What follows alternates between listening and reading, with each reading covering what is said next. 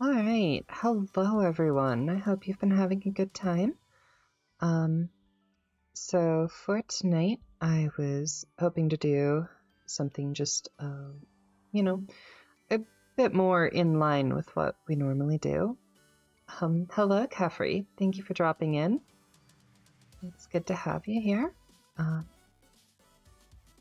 And yeah, so tonight we are going to be going through The Little Mermaid as originally written by Hans Christian Andersen. Now, The Little Mermaid itself is actually one of the better known works. It also differs fairly dramatically from what Disney had way back when, but that's okay. It just might not be quite as chill, I suppose, as some of you might remember. But that's alright. So, with that said, I'll give just a moment for people to filter in. I know some people are fond of this particular story. So about 30 seconds, we'll get started on the story. Also, for those who are not necessarily as familiar with Twitch itself, I have accepted affiliateship. So there should now be point redeems available in the channel. We have a few different ones available. Most of them are silly little things like have me write a poem or have me drink some water. And you're all encouraged to try them out if you'd like. They can be a very fun way to interact with people who are streaming. And so, yeah. The Little Mermaid by Hans Christian Andersen. Far out in the ocean, where the water is as blue as the prettiest cornflower and as clear as crystal, it is very, very deep. So deep, indeed, that no cable could fathom it. Many church steeples, piled one on top of another, would not reach from the ground beneath the surface to the water above. There dwell the Sea King and his subjects. We must not imagine that there is nothing at the bottom of the sea but bare yellow sand. No, indeed. The most singular flowers and plants grow there, the leaves and stems of which are so pliant, the slightest agitation of the water causes them to stir as if they had life. Fishes, both large and small, glide between the branches as birds fly among the trees here upon land. In the deepest spot of all stands the castle of the Sea King. Its walls are built of coral, and the long Gothic windows are of clearest amber. The roof is formed of shells that open and close as water flows over them. Their appearance is very beautiful, for in each lies a glittering pearl, which would be fit for the diadem of a queen. The Sea King had been a widower for many years, and his aged mother kept house for him. She was a very wise woman, and exceedingly proud of her high birth. On that account she wore 12 oysters on her tail, while others, also of high rank, were only allowed to wear 6. She was, however, deserving of very great praise, especially for her care of the little sea princesses, her granddaughters. There were 6 beautiful children, but the youngest was the prettiest of them all. Her skin was as clear and delicate as a rose leaf, and her eyes as blue as the deepest sea. But, like all the others, she had no feet, and her body ended in a fish's tail. All day long they played in the great halls of the castle, or among the living flowers that grew out of the walls. The large amber windows were open, and fish swam in, just as the swallows fly into our houses when we open the windows, excepting that the fishes swam up to the princesses, ate out of their hands, and allowed themselves to be stroked. Outside the castle there was a beautiful garden in which grew bright red and dark blue flowers, and blossoms like flames of fire. The fruit glittered like gold, and the leaves and stems waved to and fro continually. Wearing oysters on their tails was not added to the Disney versions? I don't know, Caffrey, but it's quite the fun idea, isn't it? The earth itself was the finest sand, but blue as the flame of burning sulphur.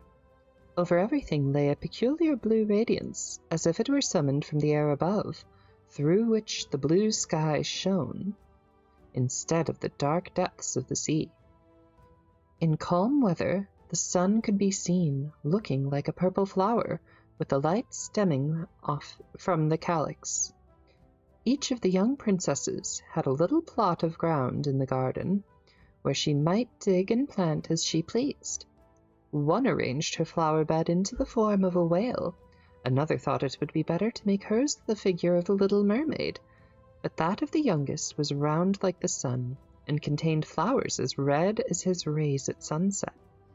She was a strange child, quiet and thoughtful, and while her sisters would be delighted with the wonderful things which they had obtained from the wrecks of vessels, she cared for nothing but her pretty red flowers. Like the sun, excepting a beautiful marble statue. It was the representation of a handsome boy, carved out of pure white stone, which had fallen to the bottom from the sea from a wreck. She planted by the statue a rose-colored weeping willow. It grew splendidly, and very soon hung its fresh branches over the statue, almost down to the blue sands. The shadow had a violet tint, and waved to and fro like the branches. It seemed as if the crown of the tree and the root were at play, and trying to kiss each other. Nothing gave her so much pleasure as to hear about the world above the sea. She made her old grandmother tell her all she knew of the ships and of the towns, the people and the animals. To her it seemed the most wonderful and beautiful to hear that the flowers of the land should have fragrance, and not those below the sea, that the trees of the forest should be green, and that the fishes among the trees could sing so sweetly that it was pleasure to hear them. Her grandmother called the little birds fishes, or she would not have understood her, for she had never seen birds. "When you have reached your 15th year," said the grandmother, "you will have permission to rise up out of the sea, to sit on the rocks in the moonlight, while the great ships are sailing by, and then you will see both forests and towns." In the following year, one of the sisters would be 15, but as each was a year younger than the other, the youngest would have to wait 5 years before her turn came to rise up from the bottom of the ocean and see the earth as we do. However, each was promised to tell the others what she saw on her first visit. And yes, fishes among the trees, those are called birds, Caffrey. But the point was that the girl in question was too young and had never seen a fish. However, each promised to tell the others what she saw on her first visit, and what she thought the most beautiful, for their grandmother could not tell them enough. There were so many things on which they wanted more information. None of them longed so much for her turn to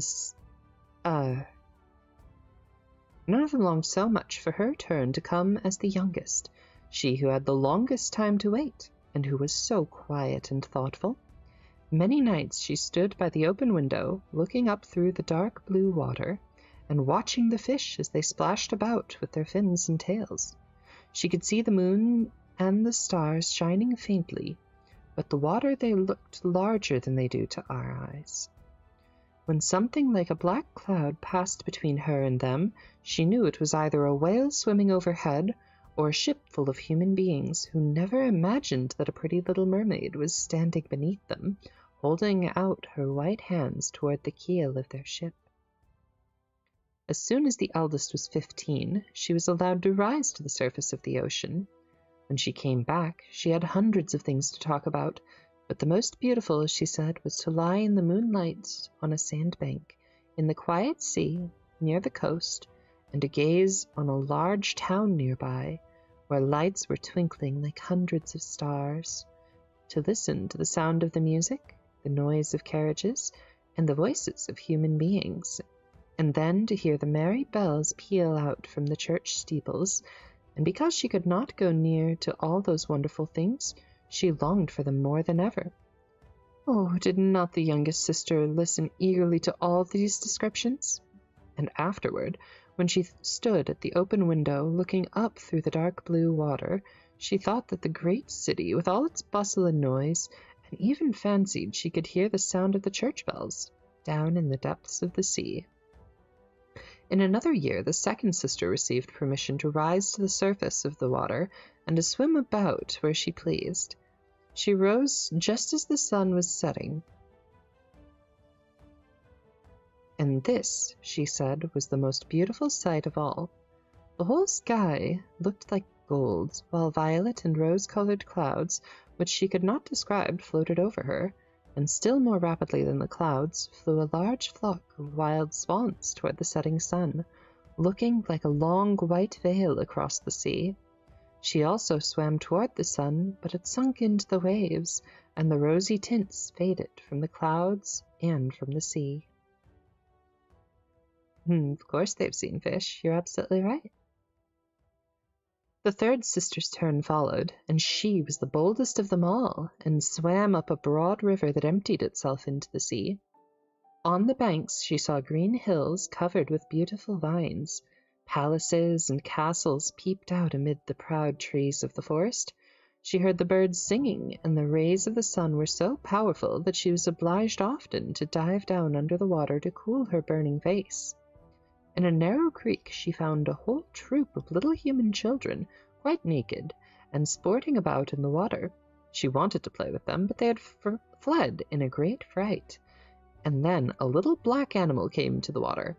It was a dog, but she did not know that, for she had never seen one before. The animal barked at her so terribly that she became frightened, and rushed back to the open sea. But she said she should never forget the beautiful forest, the green hills, and the pretty little children who could swim in the water, although they had not a fish's tails. Yes, a saltwater mermaid in this story can swim upstream in a freshwater river, or at least we assume it's a freshwater river. Now, hypothetically, it could have become a saltwater river at one point or another, and I wouldn't be any the wiser.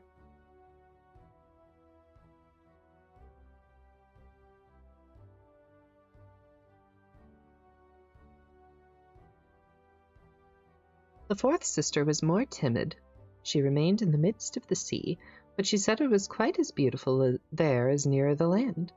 She could see for so many miles around her, and the sky above looked like a bell of glass. She had seen the ships, but at such a great distance that they looked like seagulls. The dolphins sported in the waves, and the great whales spouted water from their nostrils till it seemed as if 100 fountains were playing in every direction. The fifth sister's birthday occurred in the winter, so when her turn came, she saw what the others had not seen the first time they went up. The sea looked quite green, and large icebergs were floating about, each like a pearl, she said, but larger and loftier than the churches built by men. They were the most singular shapes, and glittered like diamonds. She had seated herself upon one of the largest and let the wind play with her long hair, and she remarked that all the ships sailed by rapidly and steered as far away as they could from the iceberg, as if they were afraid of it. Toward evening, as the sun went down, dark clouds covered the sky, thunder rolled and lightning flashed, and the red light glowed on the icebergs as they rocked and tossed. Oh, welcome, raiders! Hello! Paul, it's good to see you. Thank you for dropping in. Hello, Grayson. I'm sorry to hear about your knee, but hope that you do find your way back to being an adventurer once you've had a chance to get through rehab. Saltwater rivers don't exist, says Kefri. Brackish water are found in bays, deltas, and river mouths, but those are not rivers where a river connects to an ocean. So yes, raiders. Let's get a quick shout out to Paw here.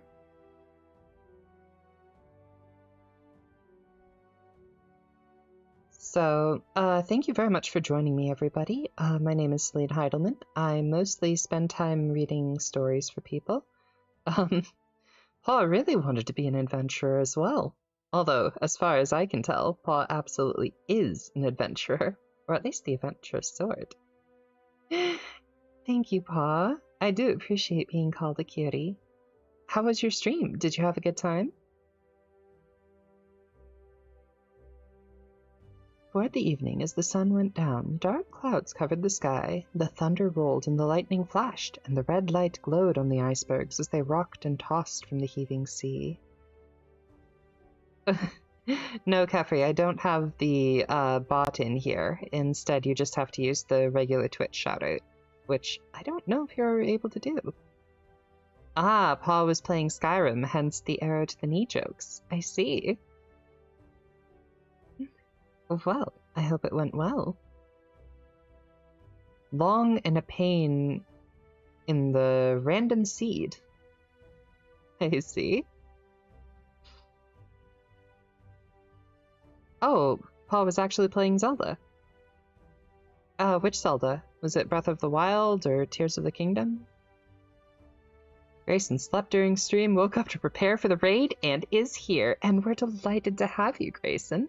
Thank you so much for coming in. Oh, Ocarina of Time with a random seed.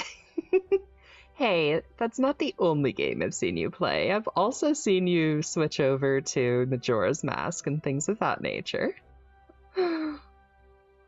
Oh dear. On all the ships, the sails were reefed with fear and trembling, while she sat calmly on the floating iceberg, watching the blue lightning as it darted its forked flashes into the sea. Yes, Kefri, Pa is quite frequently a player of Ocarina of Time, among many other Legend of Zelda games. When first the sisters had permission to rise to the surface, they were each delighted with the new and beautiful sights they saw, but now, as grown-up girls, they could go when they pleased, and had become indifferent about it.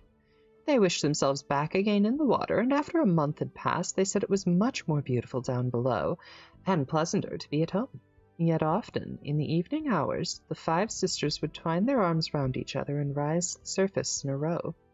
They had more beautiful voices than any human being could have, and before the approach of a storm and when they expected a ship would be lost, they swam before the vessel and sang sweetly of the delights to be found in the depths of the sea, and begged the sailors not to fear if they sank to the bottom. But the sailors could not understand the song. They took it for the howling of the storm. And these things were never to be beautiful for them, for if their ship sank, the men were drowned, and their dead bodies alone reached the palace of the Sea King. Welcome, Raiders! Hello, Sophia Ignosi. I don't think I've met you before, but thank you very much for dropping in.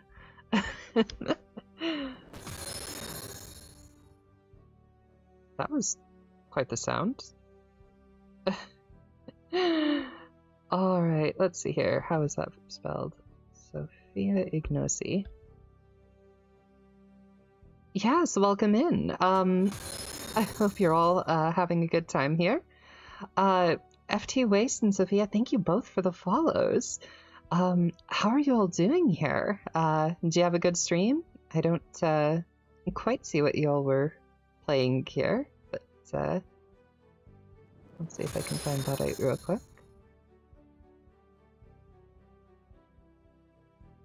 Oh, it looks like you were primarily doing some teaching of some sort. I have an apple pie on my face? What on earth?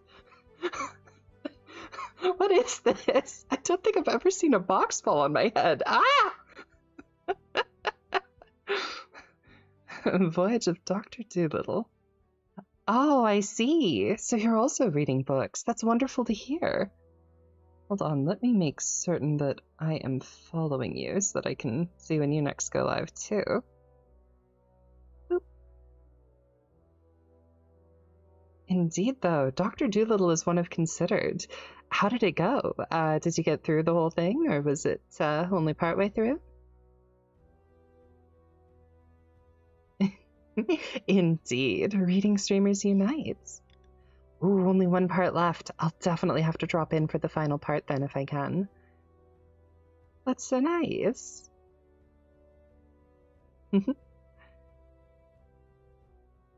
Alright, so as far as we've been going in the story here, Mr. Anderson has set the scene quite lovely. There have been multiple explanations for the sea below. Oh, thank you, Crusader Corrupted and Darth Parmuis. Parmuis. Darth Parmuis. Thank you both for following. It's good to have you with us. And so they're talking about the 5 of the 6 sisters have all been up to the surface, which is a ritual that they perform at the time that they become adults. And so we're looking forward to seeing what the 6th sister, who is most obsessed with the world above, is going to do on her time. When the sisters rose, arm in arm through the water this way, their youngest sister would stand quite alone, looking after them, ready to cry, only that the mermaids have no tears, and therefore they suffer more. "Oh, were I but 15 years old," said she. "I know that I shall love the world up there, and all the people who live in it." At last, when she reached her 15th year, "Well, now you are grown up," said the old dowager, her grandmother, "so you must let me adorn you like your other sisters." And she placed a wreath of white lilies in her hair, and every flower leaf was half a pearl. Then the old lady ordered 8 great oysters to attach themselves to the tail of the princess, to show her high rank. "But they hurt me so," said the little mermaid. "Pride must suffer pain," replied the old lady. Oh, how gladly she would have shaken off all this grandeur and laid aside the heavy wreath. The red flowers in her own garden would have suited her much better, but she could not help herself, so she said, "Farewell," and rose up as lightly as a bubble to the surface of the water. Indeed, I hope all the readers enjoy the stream. Thank you for coming in. The sun had just set as she raised her head above the waves, but the clouds were tinted with crimson and gold, and though the glimmering twilight beamed the evening star in all its beauty, the sea was calm and the air was mild and fresh. A large ship with 3 masts lay becalmed on the water, with only 1 sail set, for not a breeze stifled, and the sailors sat idle on deck or amongst the rigging. There was music and song on board, and as darkness came on, 100 colored lanterns were lighted, as if the flags of all nations waved in the air. The little mermaid swam close to the cabin windows, and now and then, as the waves lifted her up, she could look in through the clear glass window panes and see a number of well-dressed people within. I think that mermaid and prince image might come a little bit later. Among them was a young prince, the most beautiful of all, with large black eyes. He was 16 years of age, and his birthday was being kept with much rejoicing. The sailors were dancing on deck, but when the prince came out of the cabin, more than 100 rockets rose in the air, making it bright as day. The little mermaid was so startled that she dived under the water, and when she again stretched out her head, it appeared as if all the stars of heaven were falling around her. She had never seen such fireworks before. Great suns spurted fire about, splendid fireflies flew into the blue air, and everything was reflected in the clear, calm sea beneath.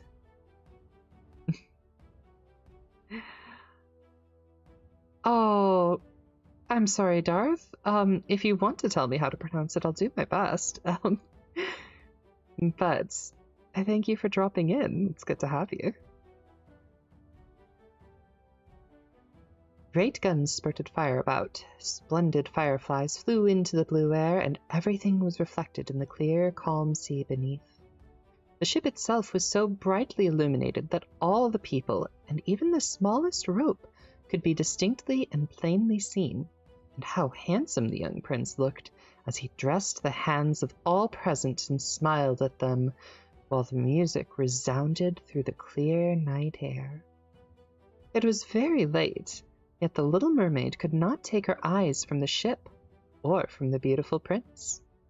The colored lanterns had been extinguished, no more rockets rose into the air, and the cannon had ceased firing, but the sea became restless, and a moaning, grumbling sound could be heard beneath the waves. Still, the little mermaid remained by the cabin window, rocking up and down on the water, which enabled her to look in.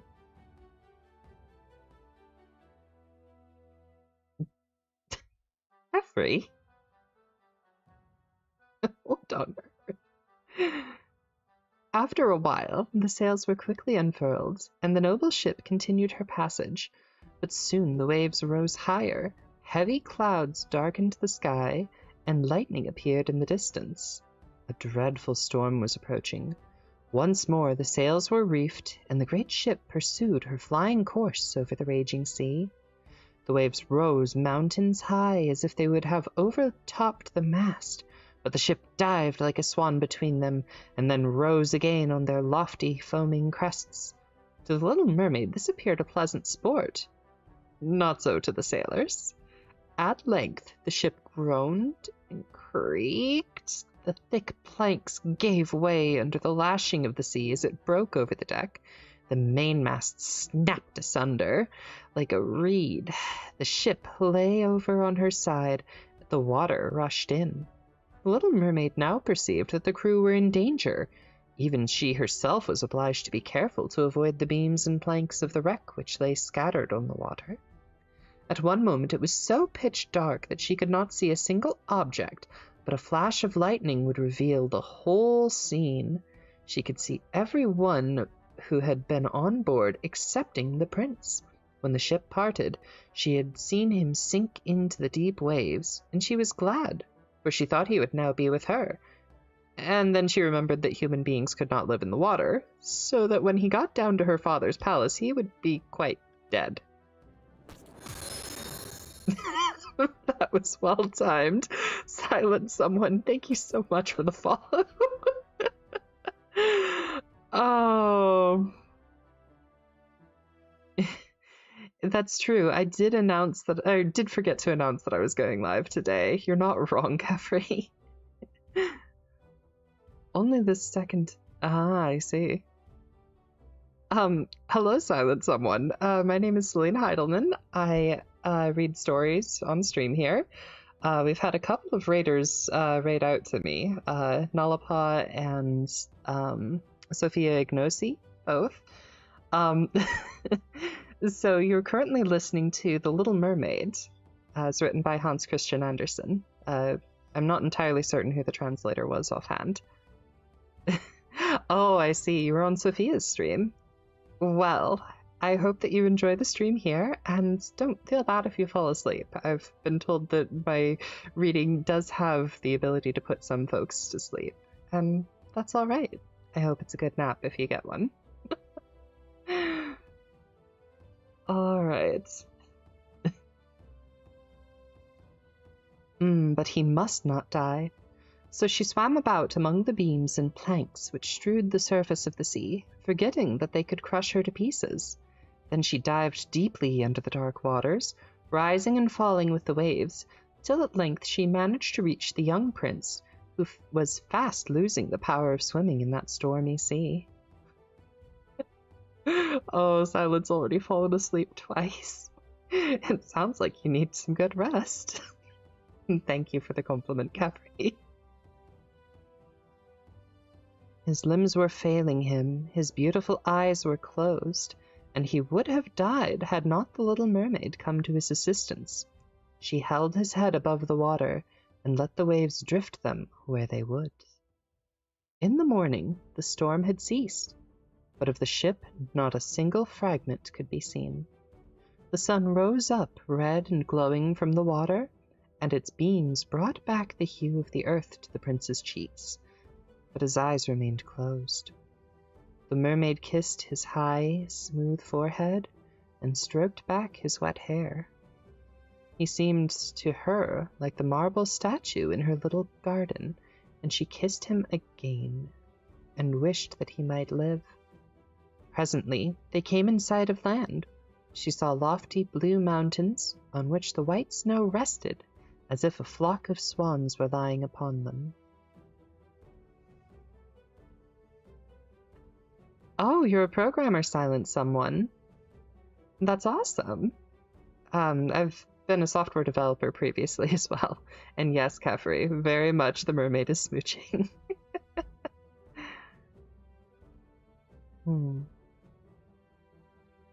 Near the coast were beautiful green forests, and close by stood a large building.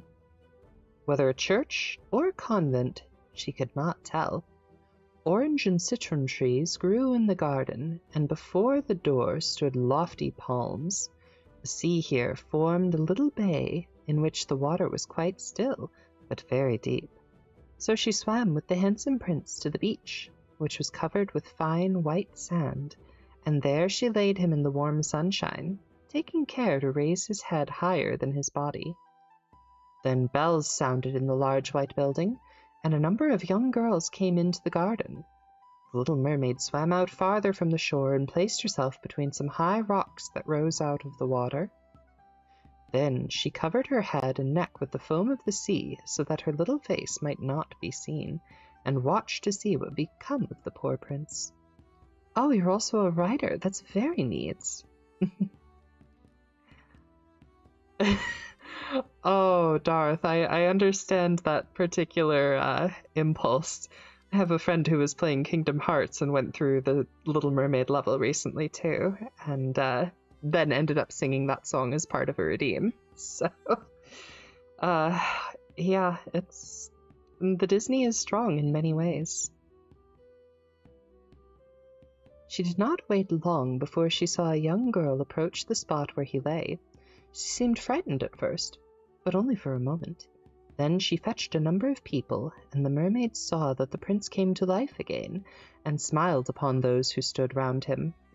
But to her he sent no smile. He knew not that she had saved him.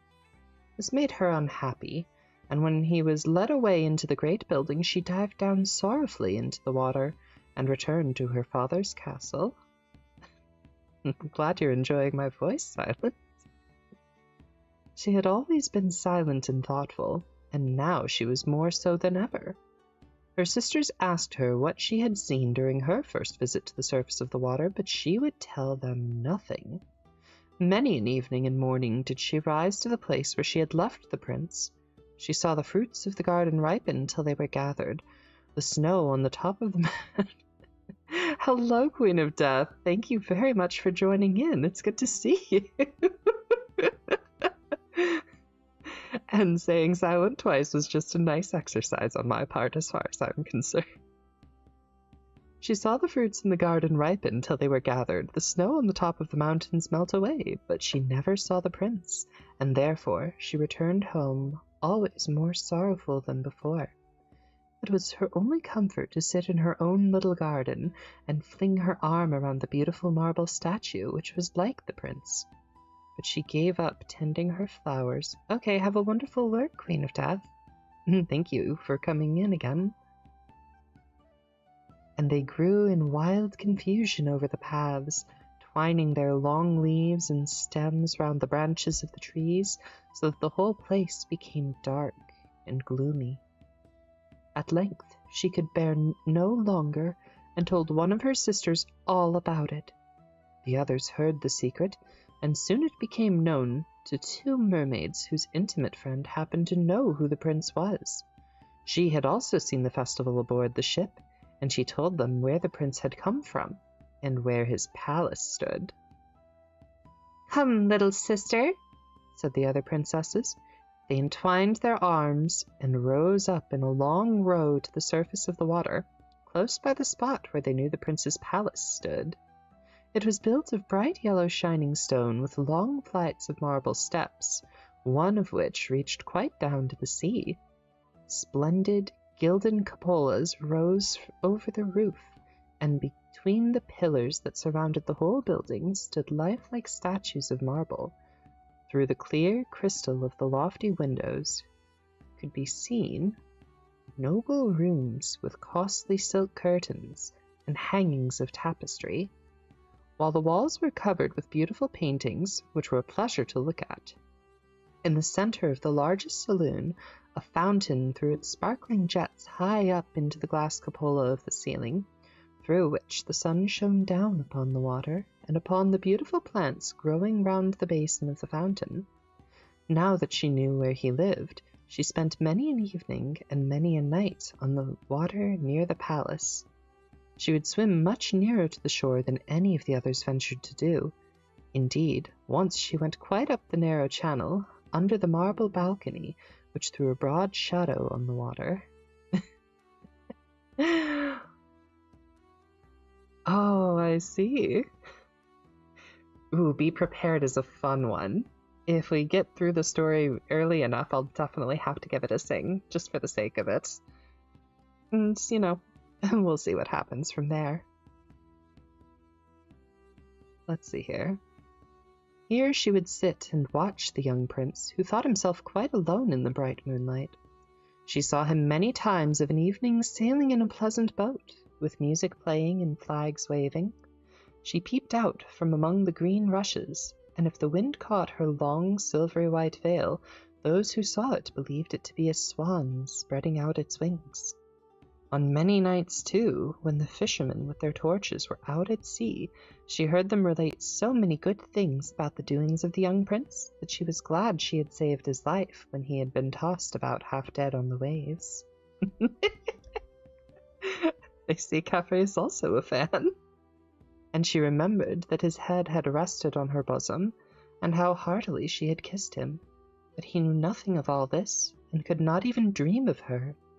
She grew more and more fond of human beings, and wished more and more to be able to wander about with those whose world seemed so much larger than her own. They could fly over the sea in ships, and mount the high hills which were far above the clouds, and the lands they possessed, their woods and their fields, stretched far away beyond the reach of her sight. There was so much that she wished to know, and her sisters were unable to answer all her questions. Then she applied to her old grandmother, who knew all about the upper world, which she very rightly called the lands above the sea. Oh, Caffrey, yes. When I was a young warthog. Or something like that, I suppose. If human beings are not drowned, asked the Little Mermaid, can they live forever? Do they never die, as we do here in the sea? Yes, replied the old lady. They must also die, and their term of life is even shorter than ours. We sometimes live to 300 years, but when we cease to exist here, we only become the foam on the surface of the water, and we have not even a grave down here to those we love. We have not immortal souls, we shall never live again, but like the green seaweed, when once it has been cut off, we can never flourish more. Human beings, on the contrary, have a soul which lives on forever, lives after the body has been turned to dust. It rises up through the clear, pure air beyond the glistening stars. As we rise out of the water, we behold the land of the earth. So do they rise, the unknown and glorious regions which we shall never see. The Fantasia movies were quite fun too. Honestly, they're lovely to just put on and leave in the background while you do other things too. I can't remember how many times I've been cleaning to that. Why have we not an immortal soul? Asked the Little Mermaid mournfully. I would gladly give hundreds of years that I have to live to be a human being only for a day, and to have the hope of knowing that happiness of that glorious world above the stars. You must not think of that, said the old woman. We feel ourselves to be much happier and much better off than the human beings. So I shall die, and as the foam of the sea I shall be driven about, never again to hear the music of the waves, or to see the pretty flowers, nor the red sun. Is there anything you can do to win an immortal soul? Oh dear, don't get Caffrey started on Pokemon, Darth. No, said the old woman, unless a man were to love you so much that you were more to him than his father or mother, and if all his thoughts and all his love were fixed upon you, and the priest placed his right hand in yours, and he promised to be true to you, and here and hereafter, then his soul would glide into your body, and you would obtain a share in the future happiness of mankind. He would give a soul to you and retain his own as well. But this can never happen. Your fish's tail, which amongst us is considered so beautiful, is thought on earth to be quite ugly. They do not know any better, and they think it necessary to have 2 stout props which they call legs in order to be handsome." Then the little mermaid sighed and looked sorrowfully at her fish's tail. "Let us be happy," said the old lady, "and dot and spring about in the 300 years that we have to live, which is really quite long enough. After that we can rest ourselves all the better. This evening we are going to have a court ball. It is one of those splendid sights which we can never see on earth. The walls and the ceiling of the large ballroom were thick but transparent crystal. Many hundreds of colossal shells, some of a deep red, others of grass green, stood on each side in rows, with blue fire in them, which lighted up the whole saloon and shone through the walls so that the sea was also illuminated. Innumerable fishes, great and small, swam past the crystal walls. On some of them the scales glowed with purple brilliancy, and on others they shone like silver and gold. Through the halls flowed a broad stream, and it danced in the mermen and the mermaids to the music of their own sweet singing. No one on earth has such a lovely voice as theirs. The little mermaid sang more sweetly than them all. The whole court applauded her with hands and tails, and for a moment her heart felt quite gay, for she knew she had the loveliest voice of any on the earth or in the sea. But she soon thought again of the world above her, for she could not forget the charming prince, nor her sorrow that she had not an immortal soul like his. Therefore she crept away silently out of her father's palace, and while everything within was gladness and song, she sat in her own little garden, sorrowful and alone. Then she heard the bugle sounding through the water and thought, "He is certainly sailing above, he on whom my wishes depend, and in whose hands I should like to place the happiness of my life. I will venture all for him, and to win an immortal soul, while my sisters are dancing in my father's palace, I will go to the sea witch, of whom I have always been so afraid, but she can give me counsel and help." Alright, so Darth would say something to the effect of, "You got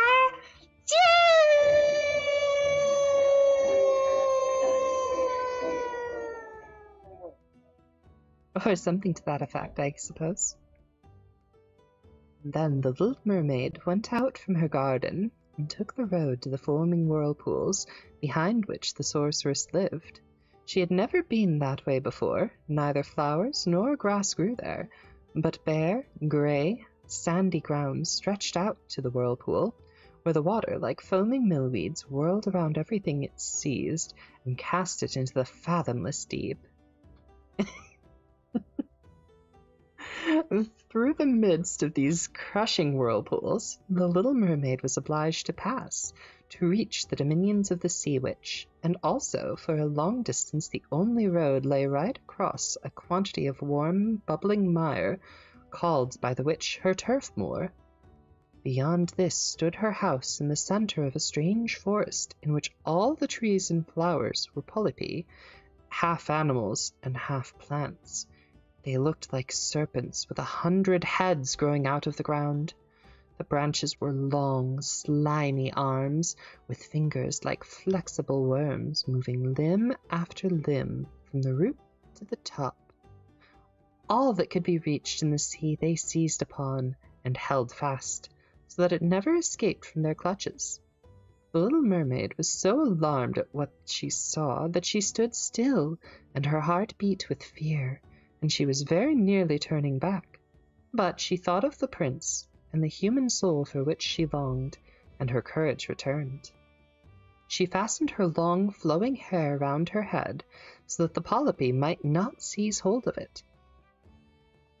She laid her hands together across her bosom, and then she darted forward as a fish shoots through the water, between the supple arms and fingers of the ugly polypi, which stretched out to each side of her.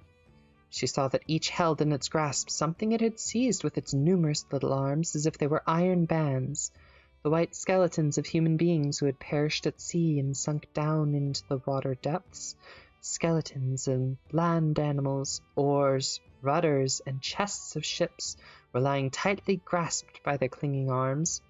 Even a little mermaid, whom they had caught and strangled, and this seemed the most shocking of all to the princess. She now came to a space of marshy ground in the wood, where fat water snakes were rolling in the mire and showing their ugly, drab-colored bodies. In the midst of this spot stood a house built with the bones of shipwrecked human beings. There sat the sea witch, allowing a toad to eat from her mouth, just as people sometimes feed a canary with a piece of sugar. She called the ugly water snakes her children, and allowed them to crawl all over her bosom.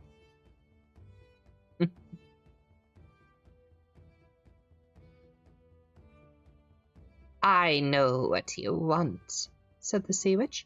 It is very stupid of you, but you shall have your way, and it will bring you to sorrow, my pretty princess. You want to get rid of your fish's tail, and to have two supports instead of it, like human beings on earth, so that the young prince may fall in love with you, and that you may have an immortal soul. And then the witch laughed so loud and disgustingly that the toad and the snakes fell to the ground, and there lay wriggling about. You are just in time, for after sunrise tomorrow I should not be able to help you till the end of another year. I will prepare a draught for you, which you must swim to land tomorrow before sunrise, and sit down on the shore and drink it. Your tail will then disappear and shrink up into what mankind calls legs, and you will feel great pain as if a sword were passing through you. But all who see you will say that you are the prettiest little human being they ever saw. You will still have the same floating gracefulness of movement. No dancer will ever tread so lightly, but at every step you take it will feel as if you were treading upon sharp knives, and the blood must flow. If you will bear all this, I will help you. Yes, I will, said the little princess in a trembling voice, as she thought of the prince and the immortal soul. But think again, for when once your shape has become like a human being, you can no more be a mermaid. You will never return through the water to your sisters or to your father's palace again, and if you do not win the love of the prince so that he is willing to forget his father and mother for your sake, and to love you with his whole soul, and allow the priest to join your hands that you may be made man and wife, then you will never have an immortal soul. The first morning after he marries another, your heart will break, and you will become foam on the crest of the waves. I will do it, said the little mermaid as she became as pale as death.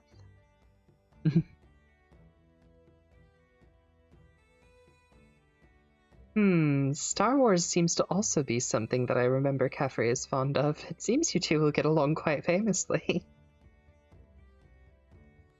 But I must be paid also, said the witch. And it is not a trifle I ask. You have the sweetest voice of any who dwell down here in the depths of the sea, and you believe that you will be able to charm the prince with it also. But this voice you must give to me. The best thing you possess will I have for the price of my draughts. My own blood must be mixed with it, that it may be as sharp as a two-edged sword.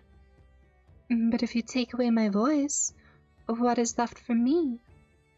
Your beautiful form, your graceful walk, and your expressive eyes. Surely with these you can enchain a man's heart. Well, have you lost your courage? Put out your little tongue that I may cut it off as payment, and then you shall have the powerful draught. It shall be, said the little mermaid. Sea Witch, yes. I think it was specifically Disney that came up with that name for it, Caffrey. Then the witch placed her cauldron on the fire to prepare the magic draught. Cleanliness is a good thing, she said, scouring the vessel with snakes which she had tied together in a large knot. Then she pricked herself in the breast and let a black blood drop into it. The steam that rose formed itself into such horrible shapes that no one could ever look at them without fear. Every moment the witch threw something else into the vessel, and when it began to boil, the sound was like the weeping of a crocodile. When at last the magic draught was ready, it looked like the clearest water. "There it is for you," said the sea witch. Then she cut off the mermaid's tongue so that she became dumb and would never speak again or sing. "If the polypi should seize hold of you as you return through the woods, throw them a few drops of the potion, and their fingers will be torn to 1,000 pieces." But the little mermaid had no occasion to do this, for the polypi sprang back in terror when they caught sight of the glittering draught, which shone in her hand like a twinkling star. So she passed quickly through the woods and the marsh, and between the rushing whirlpools. She saw that in her father's palace the torches in the ballroom were extinguished, and all within were asleep, but she did not venture to go into them, for she was dumb and going to leave them forever. She felt as if her heart would break. She stole into the garden, took a flower from the flower beds of each of her sisters, kissed her hand 1,000 times toward the palace, and then rose up through the dark blue waters. The sun had not risen when she came in sight of the prince's palace and approached the beautiful marble steps, but the moon shone clear and bright, and the little mermaid drank the draught, and it seemed as if a two-edged sword went through her delicate body. She fell into a swoon and lay like one who is dead.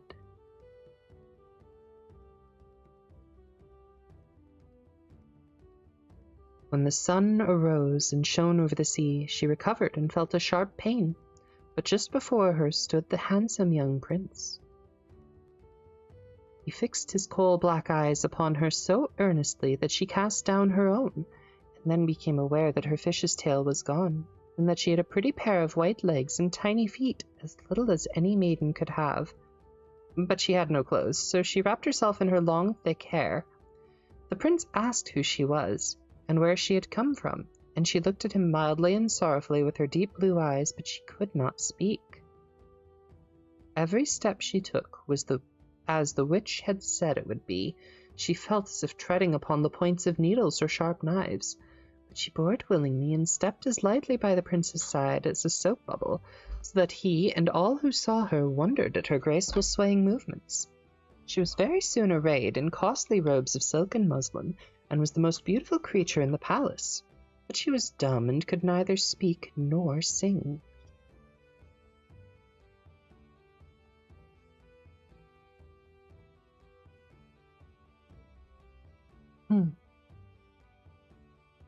Beautiful female slaves, dressed in silk and gold, stepped forward and sang before the prince and his royal parents.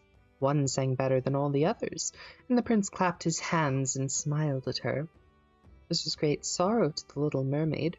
She knew how much more sweetly she herself could sing once, and she thought, "Oh, if he could only know that I have given away my voice forever to be with him." The slaves next performed some pretty fairy-like dances to the sound of beautiful music. Then the little mermaid raised her lovely white arms, stood on the tips of her toes, and glided over the floor and danced as no one yet had been able to dance. At each moment her beauty became more revealed, and her expressive eyes appealed more directly to the heart than the songs of the slaves. Everyone was enchanted, especially the prince, who called her his little foundling, and she danced again quite readily to please him, though each time her foot touched the floor it seemed as if she trod upon sharp knives. The prince said she should remain with him always, and she received permission to sleep at his door on a velvet cushion. He had a page's dress made for her that she might accompany him on horseback. They rode together through the sweet-scented woods, where the green boughs touched their shoulders, and the little birds sang among the fresh leaves. She climbed with the prince to the tops of the high mountains, and although her tender feet bled so that even her steps were marked, she only laughed, and followed him till they could see the clouds beneath them, looking like a flock of birds traveling to distant lands. While at the prince's palace, and when all the household were asleep, she would go and sit on the broad marble steps, for it eased her burning feet to bathe them in the cold seawater, and then she thought of all those below in the deep. Once, during the night, her sisters came up arm in arm, singing sorrowfully as they floated on the water. She beckoned to them, and then they recognized her and told her how she had grieved them. After that, they came to the same place every night, and once she saw in the distance her old grandmother, who had not been to the surface of the sea for many years, and the old sea king, her father, with his crown on his head. They stretched out their hands toward her, but they did not venture so near the land as her sisters did.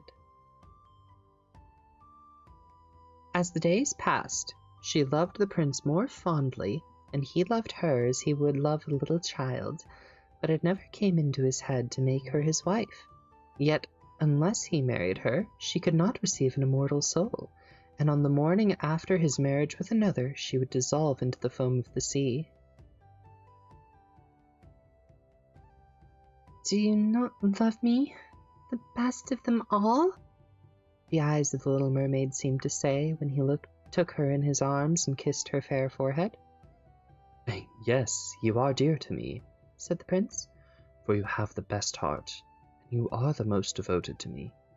You are like a young maiden whom I once saw, but whom I shall never meet again. I was in a ship that was wrecked, and the waves cast me ashore near a holy temple, where several young maidens performed the service. The youngest of them found me on the shore and saved my life. I saw her but twice, and she is the only one in the world for whom I could love. But you are like her, and you have almost driven the image out of my mind. She belongs to the holy temple, and my good fortune has sent you to me instead of her, and we will never part."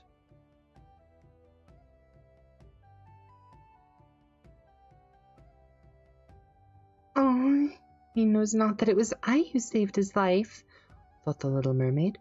"I carried him over the sea to the wood where the temple stands. I sat beneath the foam and watched till the human beings came to help him. I saw the pretty maiden that he loves better than he loves me." And the mermaid sighed deeply, but she could not shed tears. "He says the maiden belongs to the holy temple, therefore she will never return to the world. They will meet no more, while I am by his side and see him every day. I will take care of him and love him and give up my life for his sake." Very soon it was that the prince must marry, and that the beautiful daughter of a neighboring king would be his wife, for a fine ship was being fitted out. Although the prince gave out that he merely intended to pay a visit to the king, it was generally supposed that he really went to see his daughter. A great company were to go with him. The little mermaid smiled and shook her head. She knew the prince's thoughts better than any of the others. "I must travel," he said to her. "I must see this beautiful princess. My parents desire it, but they will not oblige me to bring her home as my bride. I cannot love her. She is not like the beautiful maiden in the temple, whom you resemble. If I were forced to choose a bride, I would rather choose you, my dumb foundling, with those expressive eyes." And then he kissed her rosy mouth, played with her long waving hair, and laid his head out on her heart, while she dreamed of human happiness and an immortal soul. "You are not afraid of the sea, my dumb child," said he as they stood on the deck of the noble ship which was to carry them to the country of the neighboring king. And then he told her of storm and of calm, of strange fishes in the deep beneath them, and of what the divers had seen there. And she smiled at his descriptions, for she knew better than anyone what wonders lay at the bottom of the sea. In the moonlight, when all on board were asleep excepting the man at the helm, who was steering, she sat on the deck, gazing down through the clear water. She thought she could distinguish her father's castle, and upon it her aged grandmother with her silver crown on her head, looking through the rushing tide at the keel of the vessel. Then her sisters came up on the waves and gazed at her mournfully, wringing their white hands. She beckoned to them, and smiled, and wanted to tell them how happy and well off she was. But the cabin boy approached, and when her sisters dived down, he thought it was only the foam of the sea which he saw.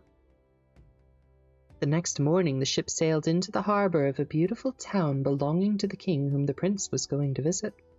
The church bells were ringing, and from the high towers sounded a flourish of trumpets, and soldiers, with flying colours and glittering bayonets, lined the rocks through which they passed. Every day was a festival. Balls and entertainments followed, one after another. But the princess had not yet appeared. People said that she was being brought up and educated in a religious house, where she was learning every royal virtue. At last she came. Then the little mermaid, who was very anxious to see whether she was really beautiful, was obliged to acknowledge that she had never seen a more perfect vision of beauty. Her skin was delicately fair, and beneath her long, dark eyelashes, her laughing blue eyes shone with truth and purity. "It was you," said the prince, "who saved my life when I lay dead on the beach." He folded his blushing bride in his arms. "Oh, I am too happy," said he to the little mermaid. "My fondest hopes are all fulfilled. You rejoice at my happiness, for your devotion to me is great and sincere." The little mermaid kissed his hand and felt as if her heart were already broken. His wedding morning would bring death to her, and she would change into the foam of the sea. All the church bells rung, and the heralds rode about the town proclaiming the betrothal. Perfumed oil was burning in costly silver lamps on every altar. The priest waved the censers, while the bride and bridegroom joined their hands and received the blessings of the bishop. The little mermaid, dressed in silk and gold, held up the bride's train, but her ears heard nothing of the festive music, and her eyes saw not the holy ceremony. She thought of the night of death which was coming to her, of all she had lost in the world. On the same evening, the bride and bridegroom went on board ship. Cannons were roaring, flags waving, and in the center of the ship, a costly tent of purple and gold had been erected. It contained elegant couches for the reception of the bridal pair during the night. The ship, with swelling sails and favorable winds, glided away smoothly and calmly over the calm sea. When it grew dark, a number of colored lamps were lit, and the sailors danced merrily on the deck. The little mermaid could not help thinking of her first rising out of the sea, when she had seen similar festivities and joys, and she joined in the dance, poised herself in the air as a swallow when he pursues his prey, and all present cheered with wonder. She had never danced so elegantly before. Her tender feet felt as if cut with sharp knives, but she cared not for it. A sharper pang had pierced her heart. She knew this was the last evening she should ever see the prince, for whom she had forsaken her kindred and her home. She had given up her beautiful voice and suffered unheard of pain daily for him, while he knew nothing of it. This was the last evening that she would breathe the same air as him, or gaze into the starry skies and the deep sea. An eternal night without a thought or dream awaited her. She had no soul, and now she could never win one. All was joy and gaiety on board the ship till long after midnight. She laughed and danced with the rest, while the thoughts of death were in her heart. The prince kissed his beautiful bride, while she played with his raven hair, till they were arm in arm to rest in the splendid tent. Then all became still on board the ship. The helmsman, alone awake, stood at the helm. The little mermaid leaned her white arms on the edge of the vessel and looked toward the east, the first blush of morning, for the first ray of dawn that would bring her death. She saw her sisters rising out of the flood. They were as pale as herself, but their long, beautiful hair waved no more in the wind, and had been cut off.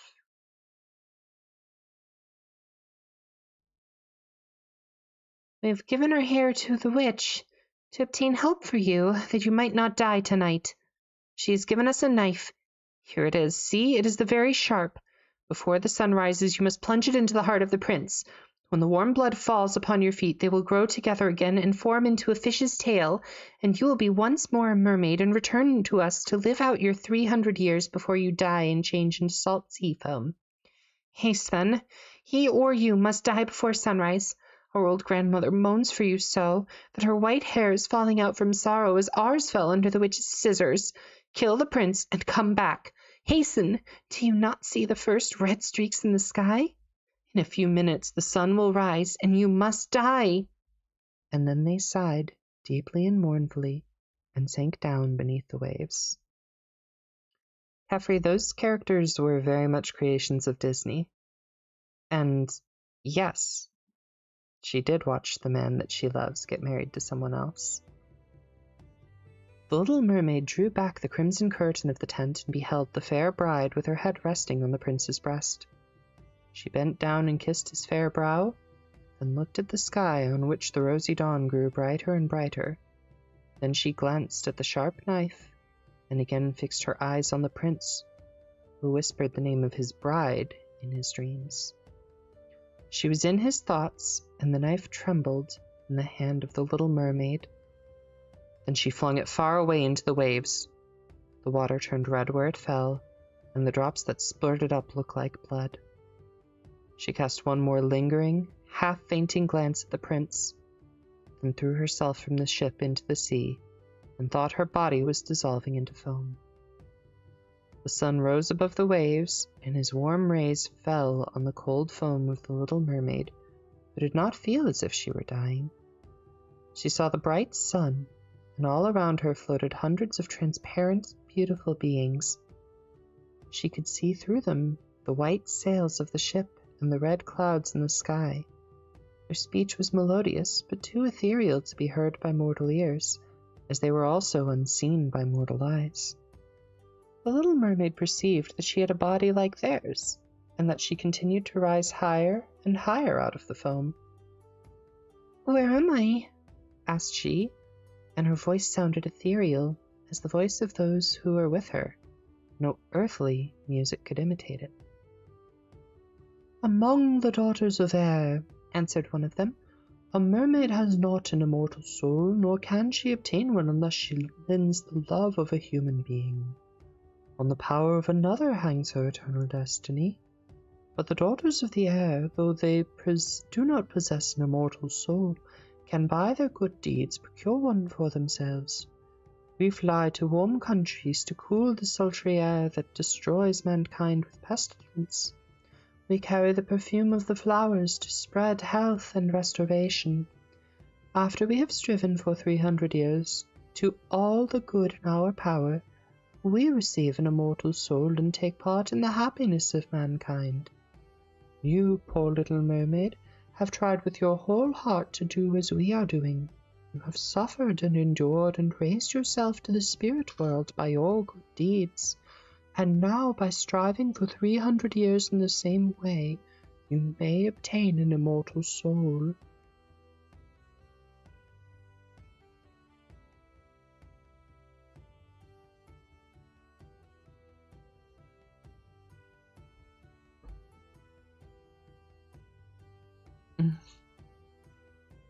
Those sound like quite the fun stuffed animal names, Darth. The little mermaid lifted her glorified eyes toward the sun and felt them, for the first time, filling with tears.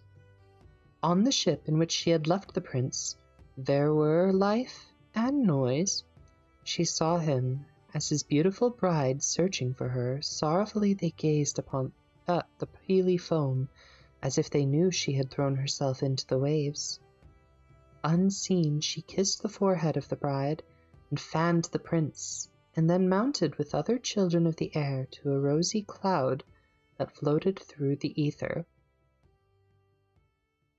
"After 300 years, thus shall we float into the kingdom of heaven," said she. "And we may even get there sooner," whispered one of the companions. "Unseen, we can enter the houses of men where there are children, and for every day on which we find a good child, who is the joy of his parents and deserves their love, our time of probation is shortened. The child does not know, when we fly through the room, that we smile with joy at his good conduct, for we can count 1 year less of our 300 years. But when we see a naughty or wicked child, we shed tears of sorrow and for every tear, a day is added to our time of trial.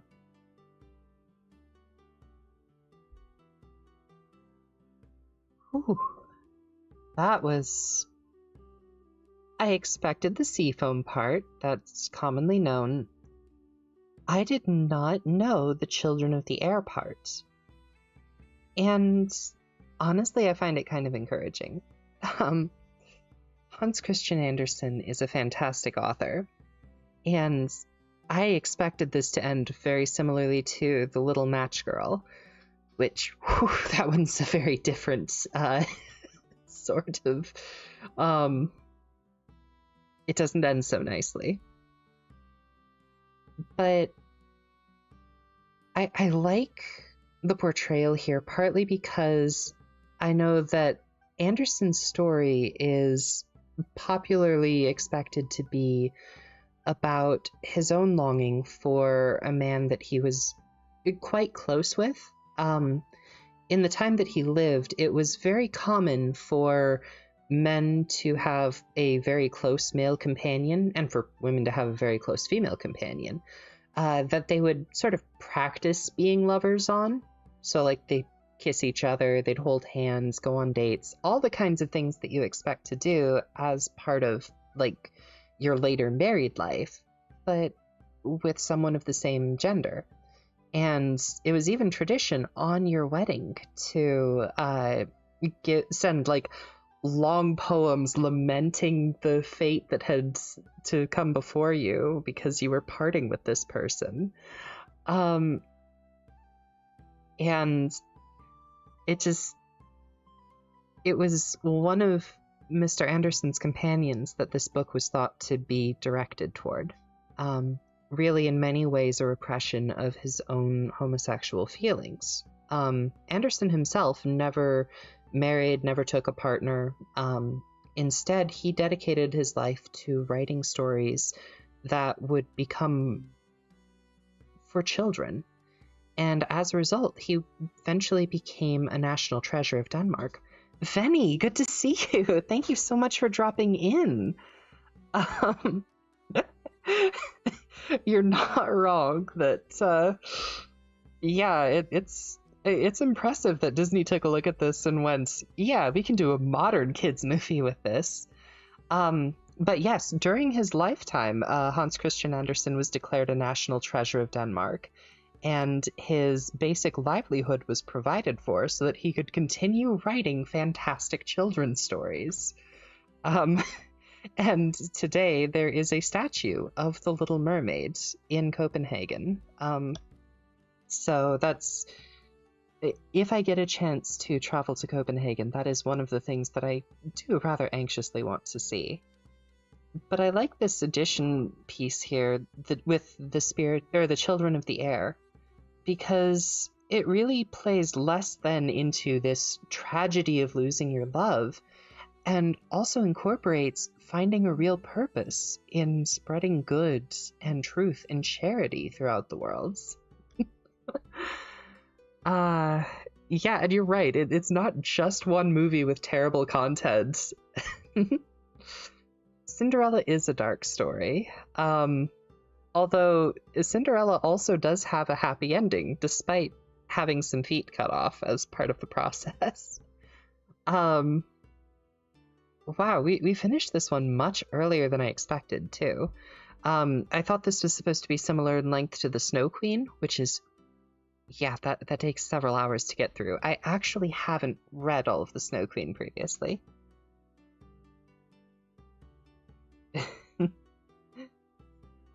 So, yeah, though. Thank you, everybody, for staying with me through this story.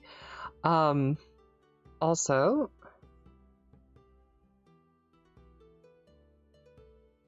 let me make sure that this is the person I think it is.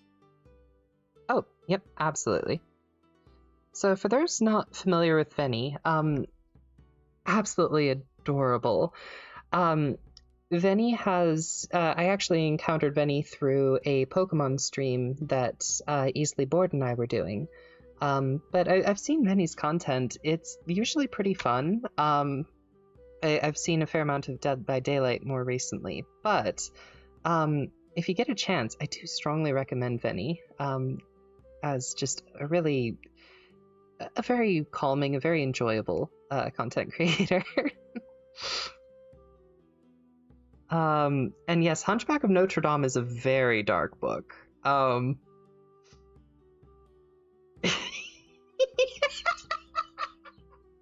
Then he forgot the thing that I actually followed for initially. Oh, that's delightful. Yes, if you ever get back to that Pokemon run, I would be interested in seeing where it goes too, Venny.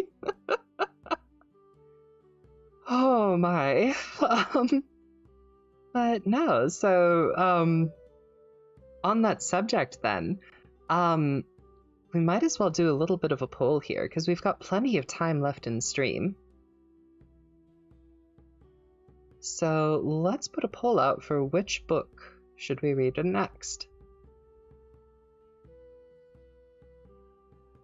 So...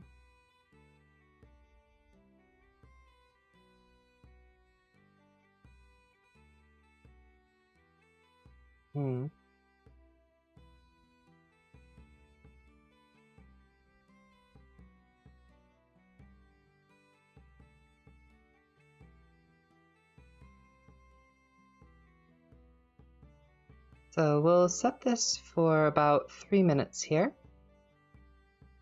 Snow Queen, Cinderella, was there anything else that people would like to see here?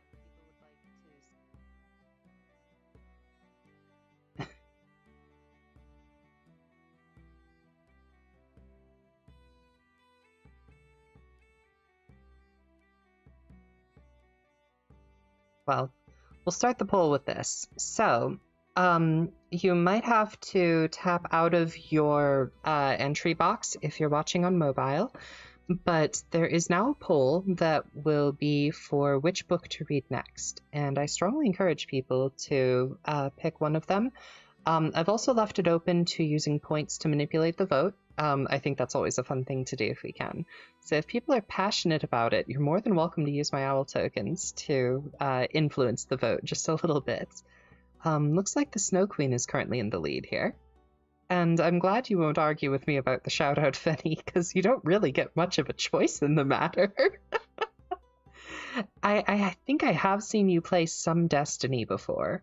Although I don't necessarily understand Destiny very well, so...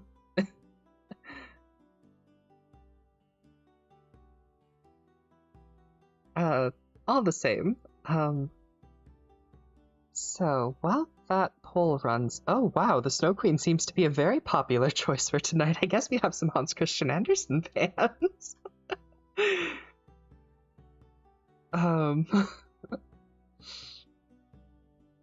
Didn't know how to fly.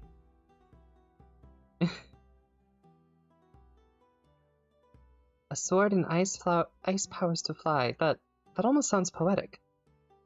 Give me a sword, give me ice powers. I shall fly and they shall fall. I am the undoing of the foul, the unjust, and the generally maladapted. Or something like that.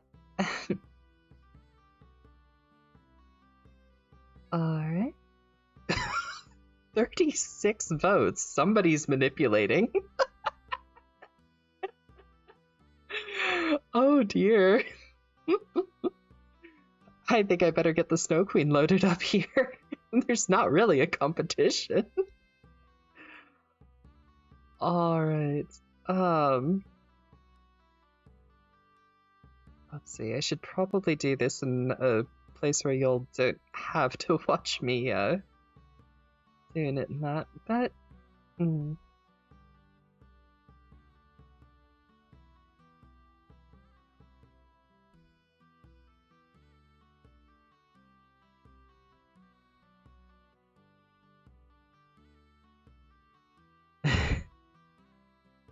Yes, Caffrey, I did deliberately turn the points on. I figure if people want to use their points for manipulating the votes, especially since, like, Most of my redeems are probably not the most interesting things, although I am surprised I haven't seen any hydrate redeems come across. But not everybody is going to enjoy the things that the points do. 30 points. I think Venny enthusiastically wants this. Oh dear. Alright, let me get this loaded up here.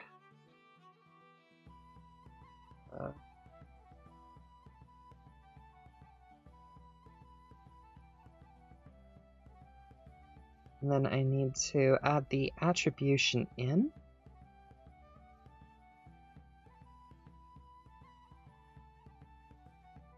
So because we're pulling the text from Wikipedia here in order to have those nice pictures, I do need to make sure that I'm properly attributing that. So that's going to take me just a moment to update my my little attribution piece here.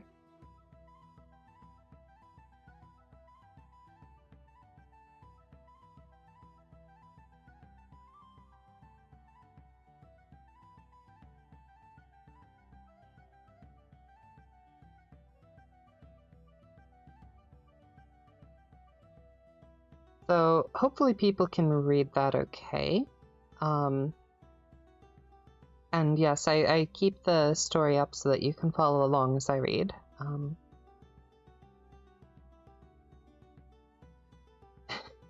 So much Star Wars talk in my chat, I don't know what to make of it. It's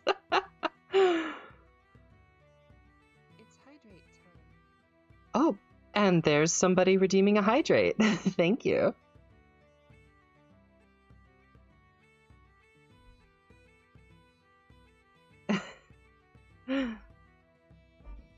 Oh, Kefri.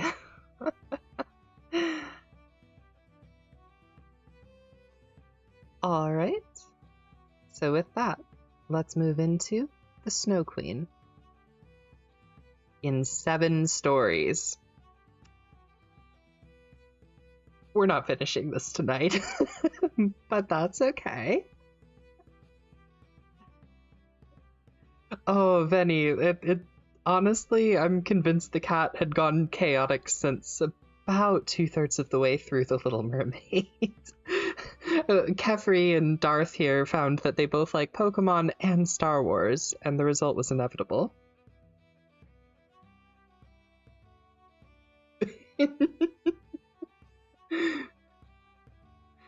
You had me at in, I'm out? Oh, okay. Story the first, which describes a looking glass and the broken fragments. You must attend to the commencement of this story, for when we get to the end we shall know more than we do now about the very wicked hobgoblin. He was one of the very worst, for he was a real demon. One day, when he was in a merry mood, he made a looking-glass which had the power of making everything good or beautiful that was reflected in it almost shrink to nothing, while everything that was worthless and bad looked increased in size and worse than ever. The most lovely landscapes appeared like boiled spinach, and the people became hideous and looked as if they stood on their heads and had no bodies. Their countenances were so distorted that no one could recognize them, and even one freckle on the face appeared to spread over the whole of the nose and mouth. No, looking through the looking glass is the second of the Alice in Wonderland books, Kefri. That's a very different thing. But we can certainly do Through the Looking Glass one of these nights if the mood strikes everyone. Their countenances were yes. The demon said this was very amusing. When a good or pious thought passed through the mind of anyone, it was misinterpreted in the glass, and then how the demon laughed at his cunning invention. All who went to the demon's school, for he kept a school, talked everywhere of the wonders they had seen and declared that people could now, for the first time, see what the world and mankind were really like. They carried the glass about everywhere, till at last there was not land nor people who had not been looked at through this distorted mirror.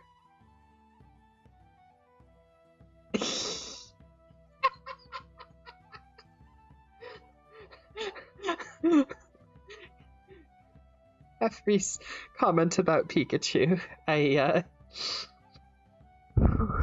not touching that. They carried the glass. Yes. They wanted even to fly with it up to heaven to see the angels, but the higher they flew, the more slippery the glass became, and they could scarcely hold it, till at last it slipped from their hands, fell to the earth, and was broken into millions of pieces. But now the looking-glass caused more unhappiness than ever, for some of the fragments were not so large as a grain of sand, and they flew about the world into every country. When one of these tiny atoms flew into a person's eye, it stuck there unknown to him, and from that moment he saw everything through a distorted medium, or could only see the worst side of what he looked at, for even the smallest fragment retained the same power which had belonged to the whole mirror. Some few persons even got a fragment of the looking-glass in their hearts, and this was very terrible, for their hearts became cold like a lump of ice. A few of the pieces were so large that they could be used as window panes, if one would have such a sad thing to look at our friends through them. Other pieces were made into spectacles. This was dreadful for those who wore them, for they could see nothing either rightly or justly. At all this the wicked demon laughed till his sides shook. It tickled him so to see the mischief he had done. There were a number still of these little fragments of glass floating about in the air, and now you shall hear what happened to one of them.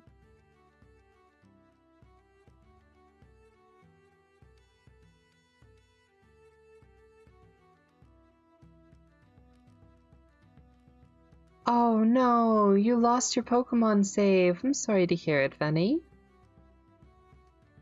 The second story, a little boy and a little girl.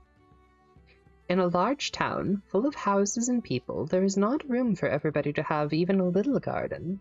Therefore, they are obliged to be satisfied with a few flowers in flower pots. In one of these large towns lived two poor children who had to garden something larger and better than a few flower pots. They were not brother and sister, but they loved each other almost as much as if they had been. Their parents lived opposite each other in two garrets, where the roofs of neighboring houses projected out toward each other, and the water pipe ran between them. In each house was a little window, so that anyone could step across the gutter from one window to the other. The parents of these children had a large wooden box in which they cultivated kitchen herbs for their own use, and a little rose bush in each box which grew splendidly. Now, after a while, the parents decided to place these two boxes across the water pipe, so that they reached from one window to the other and looked like two banks of flowers. Sweet peas dropped over the boxes, and the rose bushes shot forth long branches which were trained round the windows and clustered together almost like a triumphal arch of leaves and flowers. The boxes were very high, and the children knew they must not climb upon them without permission, but they were often, however, allowed to step out together and sit upon their little stools under the rose bushes, or play quietly. Oh, I should probably fix this real quick here.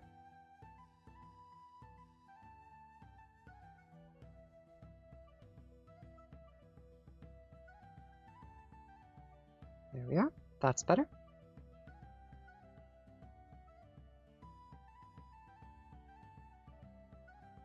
Alright, so they were allowed to sit on their little stools.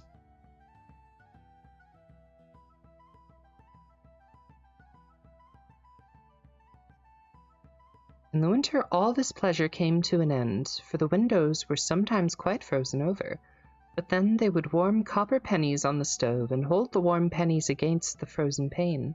There would be very soon a little round hole through which they could peep, and the soft bright eyes of the little boy and little girl would beam through the hole at each other as they looked at each other. Their names were Kay and Gerda. In summer they could be seen together with one jump from the window, but in winter they had to go up and down the long staircase and out through the snow before they could meet.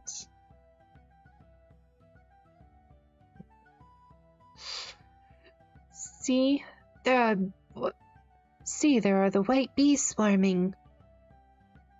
Oh, Kay's old grandmother. See, there are the white bees swarming, said Kay's old grandmother one day when it was snowing. Have they a queen bee? asked the little boy, for he knew that real bees always had a queen. To be sure they have, said the grandmother. She is flying there where the swarm is the thickest. She is the largest of them all, and never remains on the earth, but flies up to the dark clouds. Often at midnight, she flies through the streets of the town and looks at the windows, and then the ice freezes in the panes into wonderful shapes that look like flowers and castles. Yes, I have seen them, said both the children, and they knew it must be true. Can the Snow Queen come in here? Only let her come. I'll set her on the stove and then she'll melt. Then the grandmother smoothed his hair and told him some more tales. One evening, when little Kay was at home, half undressed, he climbed on a chair by the window and peeped out through the hole. A few flakes of snow were falling, and one of them, rather larger than the rest, alighted on the edge of one of the flower boxes. The snowflake grew larger and larger, till at last it became the figure of a woman, dressed in garments of white gauze, which looked like millions of starry snowflakes linked together. She was fair and beautiful, but made of ice, shining and glittering ice. Still, she was alive, and her eyes sparkled like bright stars, but there was neither peace nor rest in their glance. She nodded toward the window and waved her hand. The little boy was frightened and sprang from his chair. At the same moment it seemed as if a large bird flew by the window. On the following day there was clear frost, and very soon came the spring. The sun shone, the young green leaves burst forth, swallows built their nests, the windows were opened, and the children sat once more in the garden on the roof, high above all the other rooms. How beautifully the roses blossomed in the summer! The little girl had learnt a hymn in which roses were spoken of, and she thought of her own roses, and she sang the hymn to the little boy, and he sang too. Roses bloom and cease to be, but we shall the Christ child see. Then the little ones held each other by the hand and kissed the roses, and looked at the bright sunshine and spoke to it as if the Christ child were there. Those were splendid summer days. How beautiful and fresh it was out among the rose bushes, which seemed as if they would never leave off blooming. One day, Kay and Gerda sat looking at a book full of pictures of animals and birds, and then, just as the clock in the church showers struck 12, Kay said, "Oh, something has struck my heart." And soon after, "There's something in my eye." the little girl put her arm around his neck and looked into his eye, but she could see nothing. "I think it is gone," he said, but it was not gone. It was one of those bits of the looking-glass, that magic mirror of which we have spoken, the ugly glass which made everything great and good appear small and ugly, while all that was wicked and bad became more visible, and every little fault could be plainly seen. Poor little Kay had also received a small grain in his heart, which quickly turned to a lump of ice. He felt no more pain. The glass was there still. "Why do you cry? It makes you look ugly," said he. "There's nothing the matter with me now. Oh, see!" he cried suddenly. "That rose is worm-eaten, and this one is quite crooked. After all, they are ugly roses, just like the box in which they stand." And then he kicked the boxes with his foot and pulled off the two roses.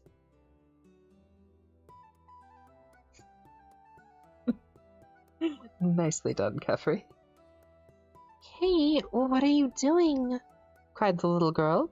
And then, when he saw how frightened she was, he tore off another rose and jumped through his own window away from sweet little Gerda.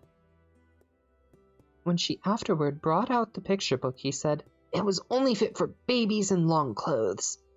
And when grandmother told any stories, he would interrupt her with, "But," or when he could manage it, he would get behind her chair, put on a pair of spectacles, and imitate her very cleverly to make people laugh. by and by he began to mimic the speech and gait of persons in the street. All that was peculiar or disagreeable in a person he would imitate directly, and people said, "Oh, that boy will be very clever. He has a remarkable genius." But it was the piece of glass in his eye and the coldness in his heart that made him act like this. He would even tease little Gerda, who loved him with all her heart. His games, too, were quite different. They were not so childish. One winter's day, when it snowed, he brought out a burning glass. Then he held out the tail of his blue coat and let snowflakes fall upon it. "Look in the glass, Gerda," said he, and she saw how every flake of snow was magnified and looked like a beautiful flower or a glittering star. "Is it not clever?" said Kay. "And much more interesting than looking at real flowers. There's not a single fault in it, and the snowflakes are quite perfect, at least until they begin to melt." Soon after, Kay made his appearance in large, thick gloves, and with his sledge at his back. He called upstairs to Gerda. "I've got to go into the great square where the other boys play and ride." And away he went. And, as Darth put it, Digimon, digital monsters, Digimon are the no, never mind. That's not at all what Darth put. In the great square, the boldest among the boys would often tie their sledges to other country people's carts and go with them a good way. And this was capital. But while they were all amusing themselves, and Kay with them, a great sledge came by. It was painted white, and in it sat someone wrapped in rough white fur and wearing a white cap.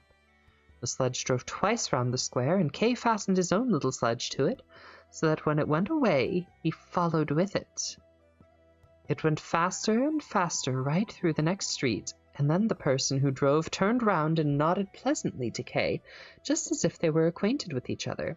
But whenever Kay wished to loosen his little sledge, the driver nodded again, so Kay sat still, and they drove out through the town gate.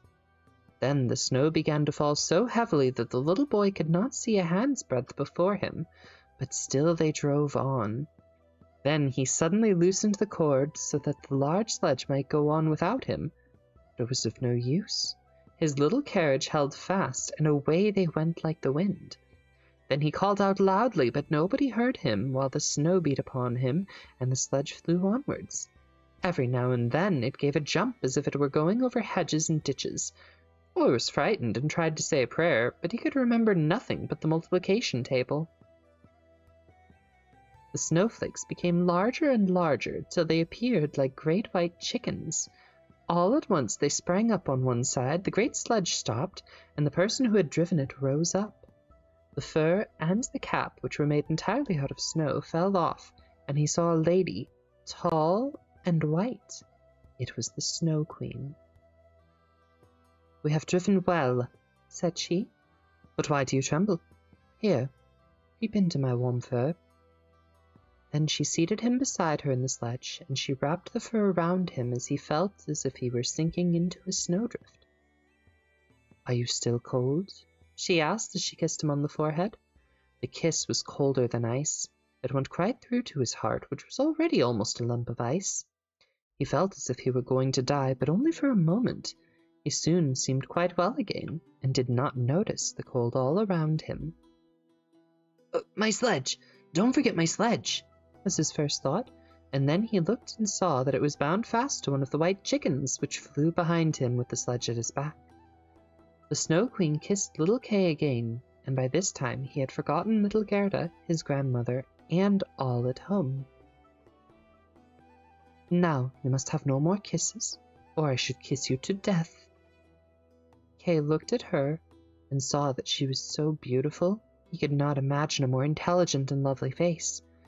She did not now seem to be made of ice, as when he had seen her through his window, and she had nodded to him. In his eyes, she was perfect, and he did not at all feel afraid. He told her he could do mental arithmetic as far as fractions, and that he knew number of square miles and the number of inhabitants in the country. And she always smiled so that he thought he did not know enough yet, and looked round at the vast expanse as she flew higher and higher with him upon a black cloud, while the storm blew and howled as if it were singing old songs. They flew over woods and lakes, over sea and land. Below them roared the wild wind. The wolves howled, and the snow crackled. Over them flew the black screaming crows, and above all shone the moon, clear and bright. And so Kay passed through the long winter's night, and by day he slept at the feet of the Snow Queen.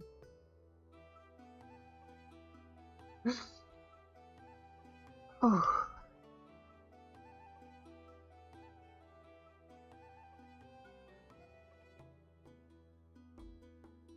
Ah.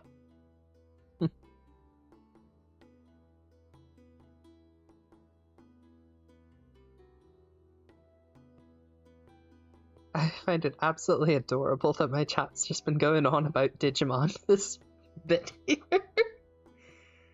Oh, I need to talk to all of you outside of stream too, just to be able to enjoy some of this with you. The flower garden of the woman who could conjure. But how fared little Gerda during Kay's absence?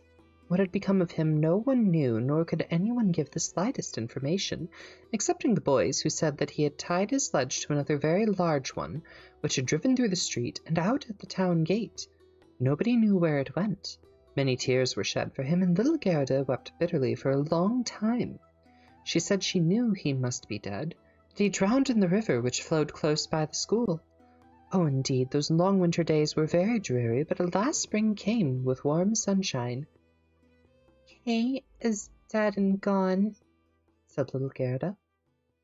I don't believe it, said the sunshine. He is dead and gone, she said to the sparrows. We don't believe it, they replied, and at last little Gerda began to doubt it herself. I will put on my new red shoes, those that Kay has never seen, and then I will go down to the river and ask him for help. It was quite early when she kissed her old grandmother, who was still asleep. Then she put on her red shoes and went quietly alone out of the town gates toward the river. Is it true that you have taken my little playmate away from me? I will give you my red shoes if you will give him back to me, Gerda asked the river, and it seemed as if the waves nodded to her in a strange manner. Then she took off her red shoes, which she liked better than anything else, and threw them both into the river. But they fell near the bank, and the little waves carried them back to land, just as if the river would not take from her what she loved best, because they could not give her back her little Kay. But she thought the shoes had not been thrown out far enough. Then she crept into a boat that lay among the reeds, and threw the shoes again farther from the end of the boat into the water. But it was not fastened, and her movement sent it sliding away from land. When she saw this, she hastened to reach the end of the boat, but before she could do so, it was more than a yard from the bank, and drifting away faster than ever. Then little Gerda was very much frightened, and began to cry. But no one had heard her except the sparrows, and they could not carry her to land, but they flew along by the shore and sang as if to comfort her. Here we are! Here we are! The boat floated with the stream. Little Gerda sat quite still, with only her stockings on her feet. The red shoes floated after her, but she could not reach them because the boat kept so much in advance. The banks on each side of the river were very pretty. There were beautiful flowers, old trees, sloping fields in which the cows and sheep were grazing, but not a man to be seen. Perhaps the river will carry me to little Kay, thought Gerda, and then she became more cheerful and raised her head and looked at the beautiful green banks, and so the boat sailed on for hours. At length she came to a large cherry orchard, in which stood a house with strange red and blue windows. It also had a thatched roof, and outside were 2 wooden soldiers that presented their arms to her as she sailed past.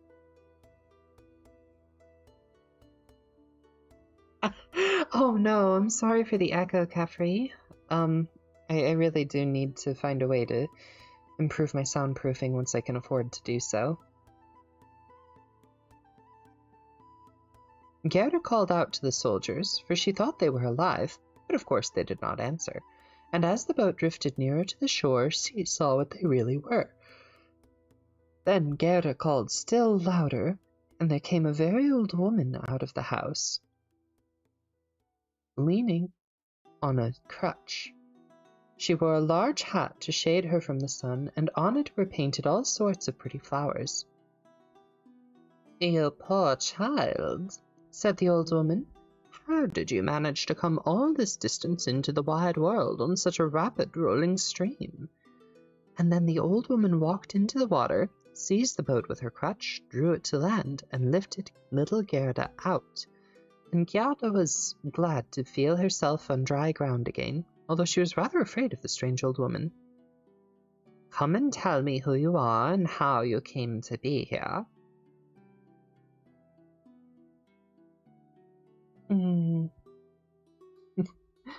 Oh no, I'm making everybody jump, it seems. Then Gerda told her everything, while the old woman shook her head and said, And when she had finished, Gerda asked if she had not seen little Kay, and the old woman told her that he had not passed by that way, but he very likely would come. So she told Gerda not to be sorrowful, but to taste the cherries and look at the flowers. They were better than any picture book, for each of them could tell a story.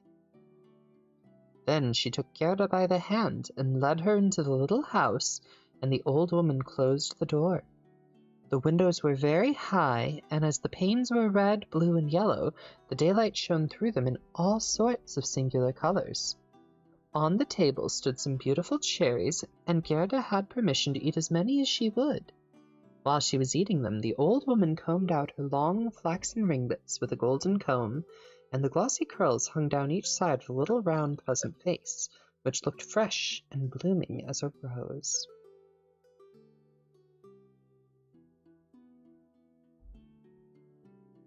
"I have long been wishing for a little dear maiden like you," said the old woman, "and now you must stay with me and see how happily we shall live together."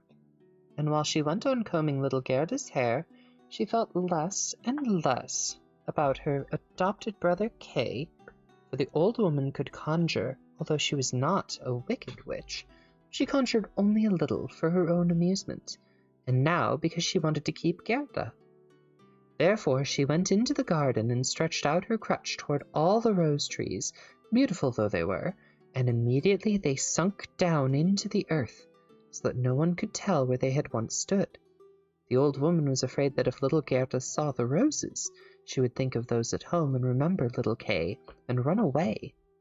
Then she took Gerda into the flower garden. How fragrant and beautiful it was! Every flower that could be thought of for every season of the year was here in full bloom. No picture book could have more beautiful colors. Gerda jumped for joy and played till the sun went down behind the tall cherry trees. Then she slept in an elegant bed with red silk pillows embroidered with colored velvets, and then she dreamt as pleasantly as a queen on her wedding day. The next day, and for many days after, Gerda played with the flowers in the warm sunshine. She knew every flower, and yet, although there were so many of them, it seemed as if one were missing, but she could not tell. One day, however, she sat looking at the old woman's hat with the painted flowers on it. She saw the prettiest of them all was a rose. The old woman had forgotten to take it from her hat when she made all those roses sink into the earth. But it is difficult to keep the thoughts together in everything. One little mistake upsets all our arrangements.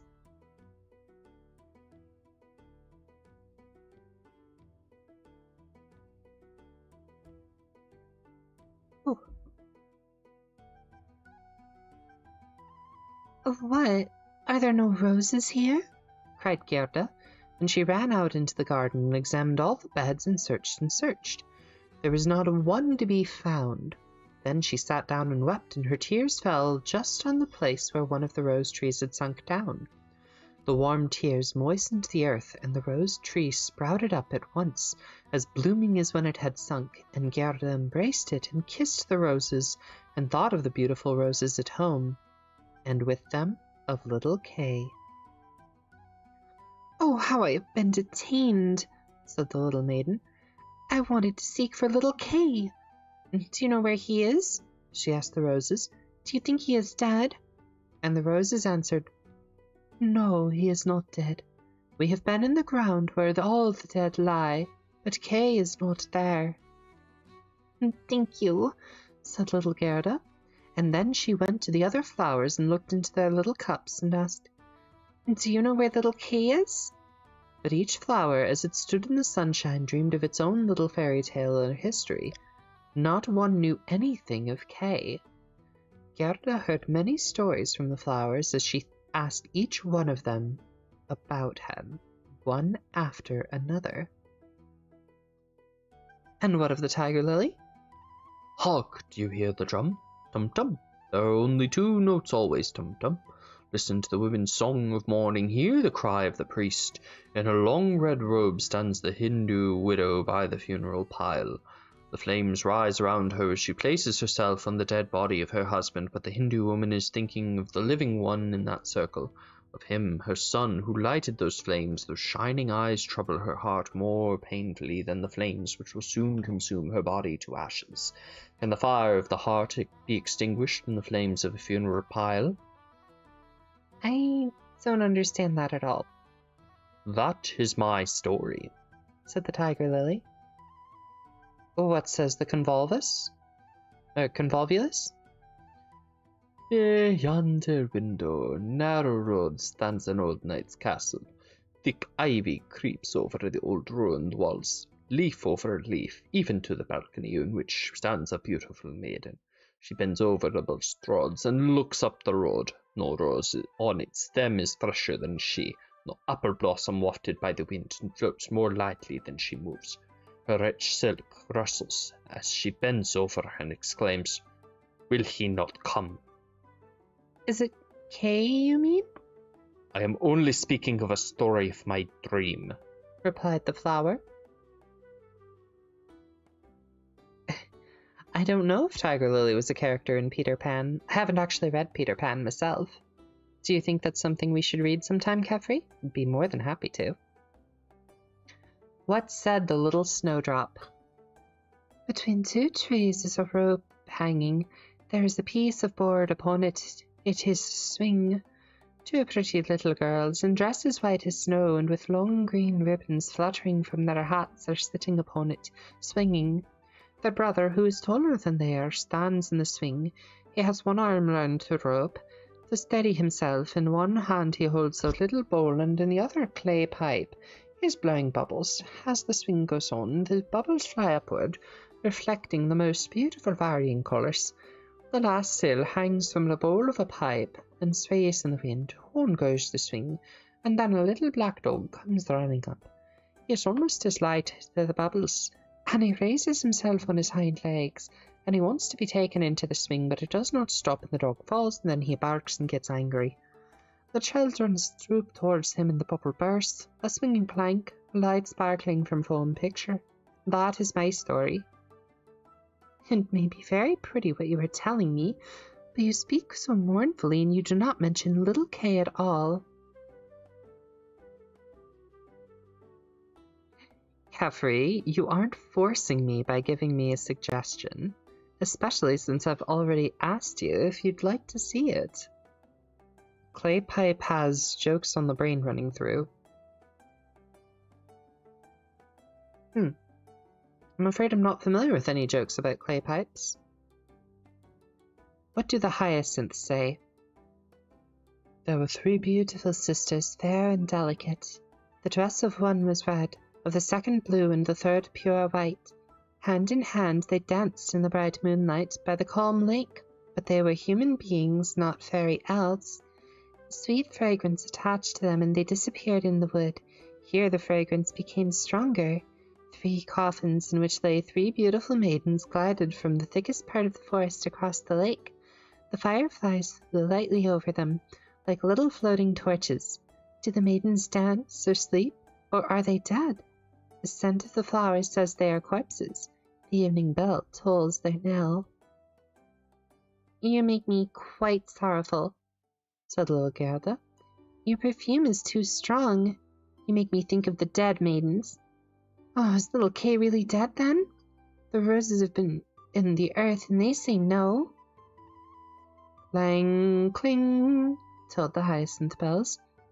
We are not tolling for little Kay. We do not know him. We sing our songs, the only one we know. Then Gerda went to the buttercups that were glittering amongst the brightly green leaves. You are bright little suns. Tell me if you know where I can find my playfellow. And the buttercups sparkled gaily and looked again at Gerda. What song could the buttercups sing? It was not about Kay. The warm bright sun shone on a little court on the first warm day of spring. His white beams rested on the white walls of the neighbouring house, and close by bloomed the first yellow flower of the season, glittering like gold in the sun's warm ray. An old woman sat in her armchair at the house door, and her granddaughter, a poor and pretty servant maid, came to see her for a short visit. When she kissed her grandmother, there was gold everywhere, the gold of her heart in that holy kiss. It was a golden morning, and the gold in the beaming sunlight, gold in the leaves of the lowly flower, and on the lips of the maiden. There, that is my story, said the buttercup. Oh, my poor old grandmother. She is longing to see me and grieving for me as she did for little Kay. But I shall soon go home now, and take little Kay with me. It is no use asking the flowers. They know only their own songs and can give me no information. And then she tucked up her little dress that she might run faster, but the narcissus caught her by the leg as she was jumping over it. So she stopped and looked at the tall yellow flower and said, Perhaps you may know something.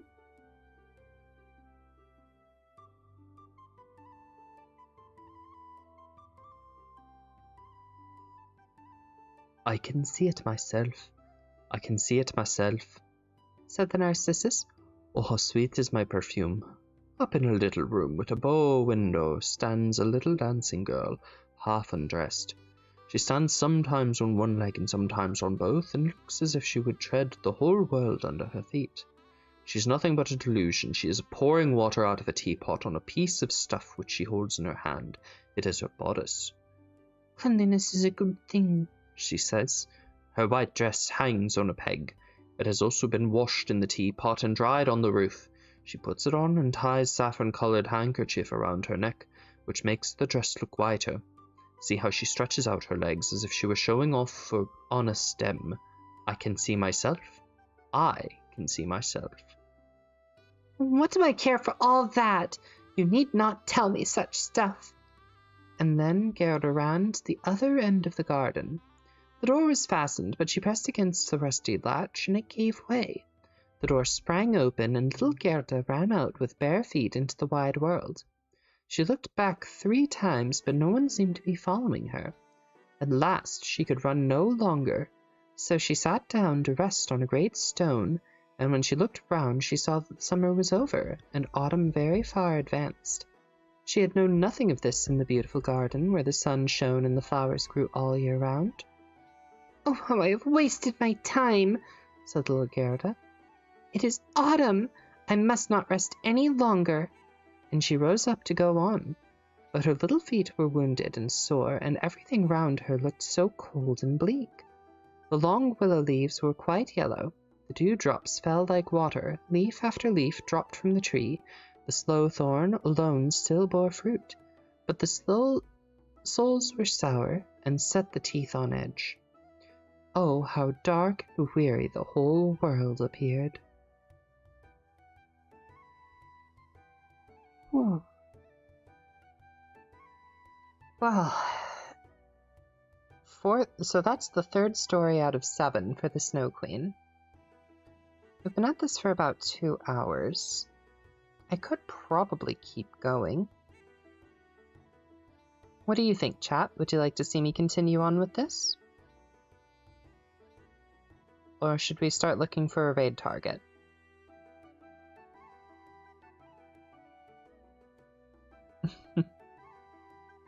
Pokemon Go is a fun one, although I prefer Pokemon Unite in terms of Pokemon games for mobile.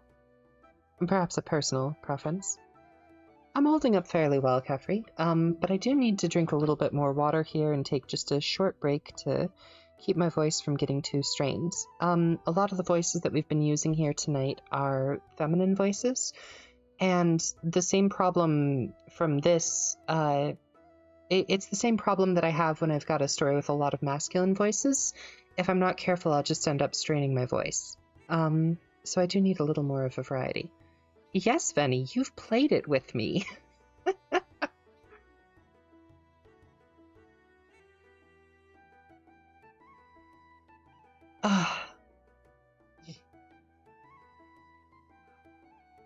Venny, you have me as one of your friends in Pokemon Unite.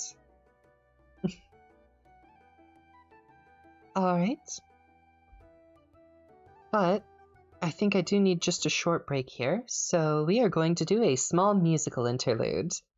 Normally I prefer to do songs that are in the public domain, but I think somebody had requested one that I'd like to at least give it a try. So, I know that your powers of retention are as wet as a warthog's backside, but thick as you are, pay attention. My words are a matter of pride. It's clear from your vacant expressions. The lights are not all on upstairs, but we're talking kings in succession. Even you can't be caught unawares. So prepare for the chance of a lifetime. Be prepared for sensational news. A shining new era is tiptoeing nearer. And where do we feature? Just listen to teacher. I know it sounds sordid, but you'll be rewarded when at last I am given my dues, and injustice deliciously square. Be prepared. Yeah, we'll be prepared. Prepared for what? For the death of the king. What, is he sick? No, you idiot, we're gonna kill him. Simba too. Yeah, all right. Who needs a king? No king, no king. La la la la. Idiots! There will be a king. Wait, but you said I will be king. Stick with me, and you'll never grow hungry again. yeah, all right. Long live the king. Long live the king. It's great that we'll soon be connected with a king who'll be long time adored. Of course, quid pro quo, you're expected to take certain duties on board. The future's littered with prizes, and though I'm the main addressee, the point that I must emphasize is you won't get a sniff without me! So prepare for the coup of the century. Be prepared for the murkiest scam. Tenacity spanning, veracity's planning. Deceit and great guile are simply why I'll be king undisputed, respected, saluted, and seen for the wonder I am. Yes, my teeth and ambitions are bared. Be prepared. Yes, our teeth and ambitions are bared. Be prepared.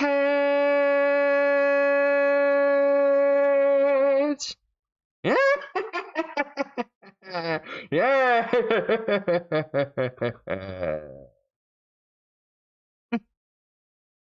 So, to anybody who is sleeping that I just woke up with that move, sorry about that. Also, hello Naruto. Yes, I went live 2 hours ago. I was trying to decide if we should stop or if we should continue on with the Snow Queen. We did read The Little Mermaid earlier. You are a lot of things, Naruto, including quite silly. Oh, thank you, Kafri. I really appreciate it. All right, a little more hydration.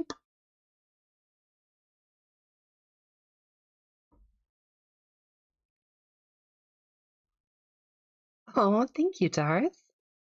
I do like to sing sometimes as well, and you'll notice there is a sing redeem if anybody has the points for it. You're always more than welcome to throw something in there. If it's a song that I know, happy to sing it. And Vinny, don't worry too much about memory. It's a tricky thing. And I've noticed that most of the stuff involving me seems to be stuff that you've forgotten, which is totally fine. Ooh, Naruto, you were reading a comic. You're definitely going to have to let me know which one it is. I'm absolutely delighted to get to read comics. Oh, you had to keep yourself from singing along? That's a shame. I would have loved it if you sang along. It's always good to have more voices.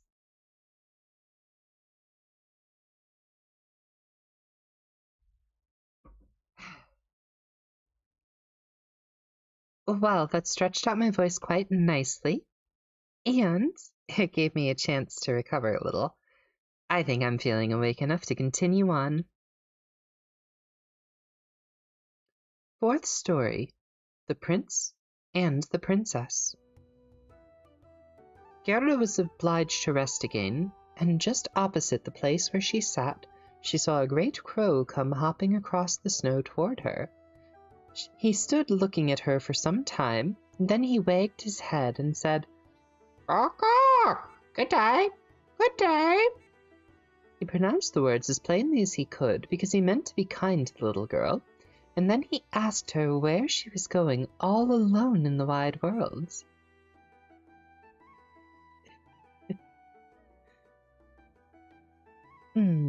Well, Naruto, as always, please see me after class.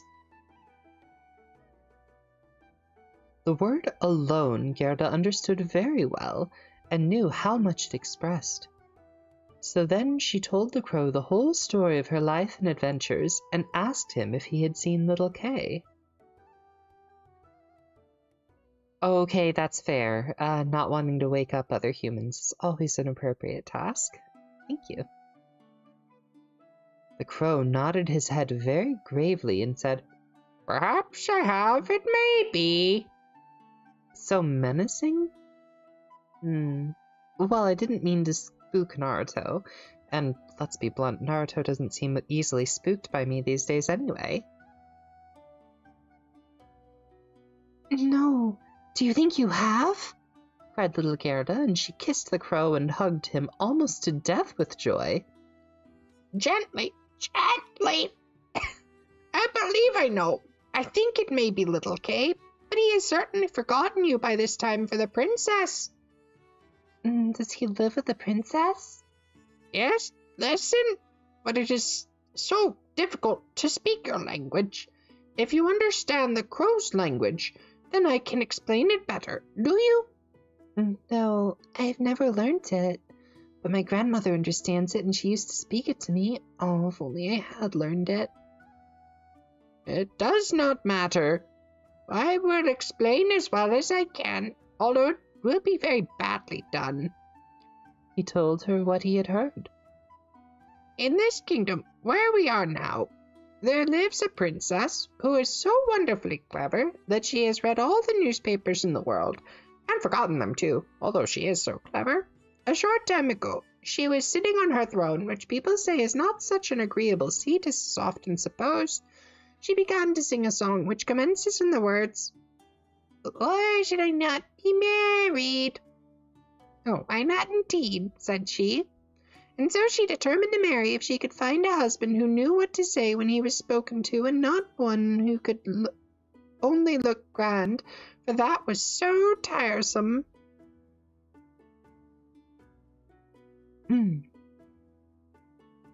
Oh dear, I might have to drop this voice. I'm sorry, folks. Let me see if I can find something a little less painful to put in.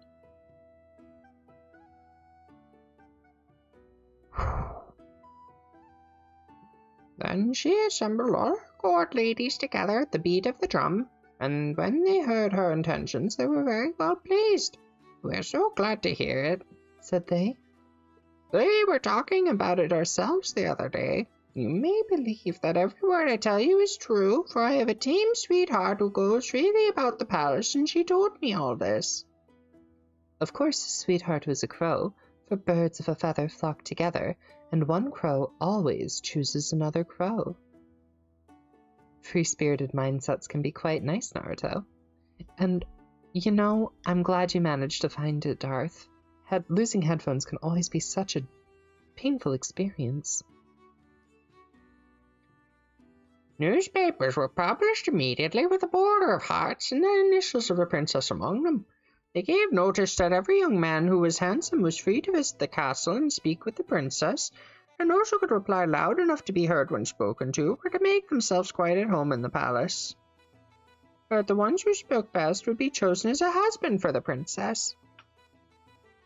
Yes, you may believe me. It is all as true as I said here. The people came in crowds. There was a great deal of crushing and running about, but no one ever succeeded either on the first or second day. They could all speak very well while they were outside in the streets, but when they entered the palace gates, they saw the guards in silver uniforms and the footmen in their golden livery, and the staircase and all the great halls lighted up, and they became quite confused. And when they stood before the throne on which the princess sat, they could do nothing but repeat the last words she had said, and she had no particular wish to hear her own words over again. It was just as if they had all taken something to make them sleepy while they were in the palace, for they did not recover themselves nor speak till they got back again into the street. There was never quite a long line of them reaching from the town gate to the palace. I went myself to see them.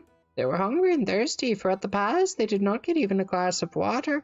Some of the wisest had taken a few slices of bread and butter with them, but they did not share it with their neighbours. They thought if they went to the princess looking hungry, there would be a better chance for themselves.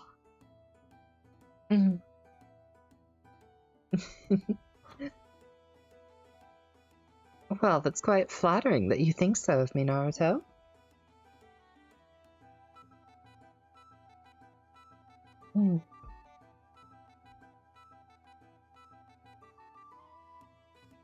But Kay, tell me about little Kay. Was he amongst the crowd?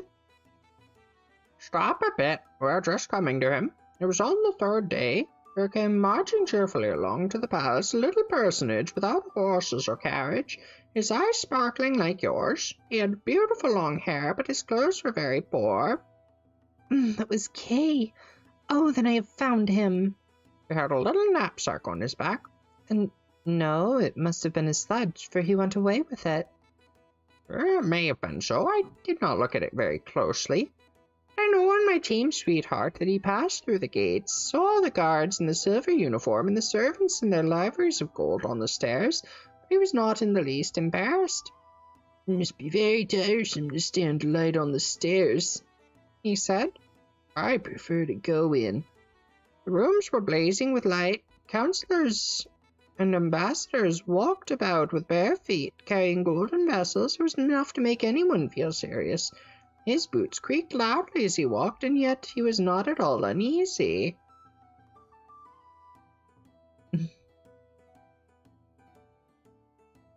It must be Kay. I know he had new boots on. I have heard them creak in my grandmother's room. Oh, they really did creak, said the crow, yet he went boldly up to the princess herself. Yet he went boldly up to the princess herself, who was sitting on a pearl as large as a spinning wheel, and all the ladies of the court were present with their maids, and all the cavaliers with their servants, and each of the maids had another maid to wait upon her, and the cavaliers' servants had their own servants, as well as a page each. They all stood in circles round the princess, and the nearer they stood to the door, the prouder they looked. The servants' pages, who always wore slippers, could hardly be looked at, and they held themselves up so proudly by the door. It must be quite awful. But did Kay win the princess? If I had not been a crow, I would have married her myself, although I am engaged. He spoke just as well as I do when I speak the crow's language, so I heard from my tame sweetheart. He was quite free and agreeable, and said he had not come to woo the princess, but to hear her wisdom, and he was as pleased with her as she was with him. Oh, certainly that was Kay. He was so clever he could work mental arithmetic and fractions. Oh, will you take me to the palace?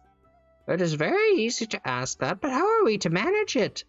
However, I will speak about it to my tame sweetheart and ask her advice, for I must tell you it will be very difficult to gain permission for a little girl like you to enter the palace. Oh, yes, but I shall gain permission easily, for when Kay hears that I am here, he will come out and fetch me immediately. Wait for me here by the palings, said the crow, wagging his head as he flew away. It was late evening before the crow returned. "Caw-caw," he said. "She sends you greeting, and here's a little roll which she took from the kitchen for you. There's plenty of bread there, and she thinks you might be hungry. It is not possible for you to enter the palace by the front entrance. The guards in silver uniform and servants in gold livery would not allow it. But do not cry, we will manage to get you in. My sweetheart knows a little back staircase that leads to the sleeping apartments, and she knows where to find the key." I really regret this crow voice.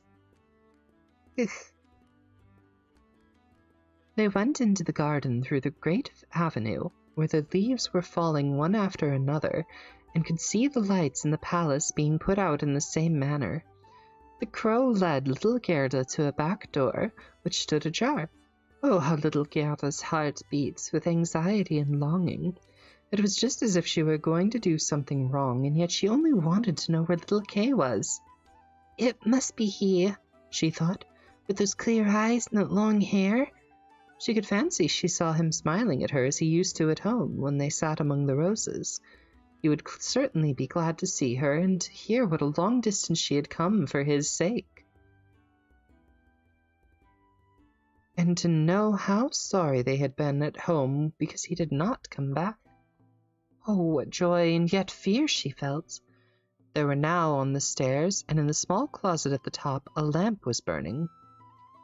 In the middle of the floor stood the tame crow, turning her head from side to side, and gazing at Gerda, who curtsied as her grandmother had taught her to do.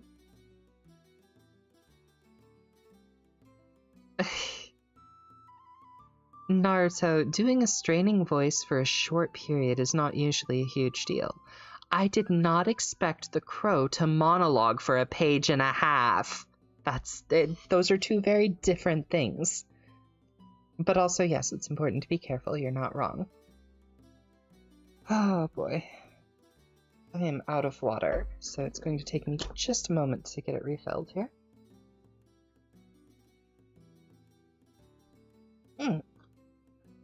You're right, it is my own fault. But I'd feel silly if I just started switching up voices willy-nilly without letting people know what it is I'm doing. And that is a rather silly thing to do, isn't it? To switch voices with no real warning. Oh, hello, Elise. How are you, dearie?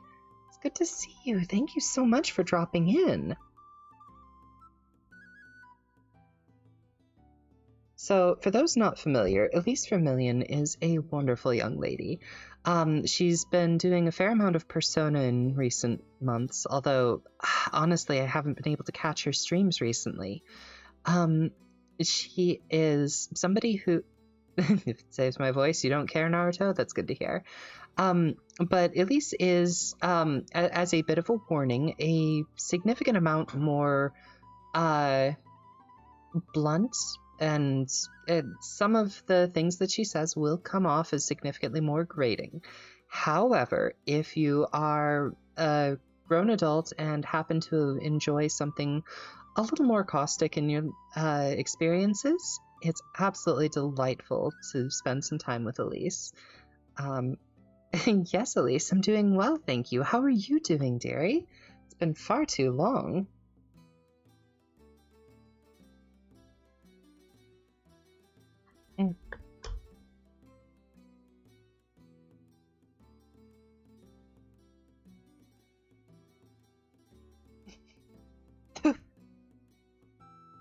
Oh, okay.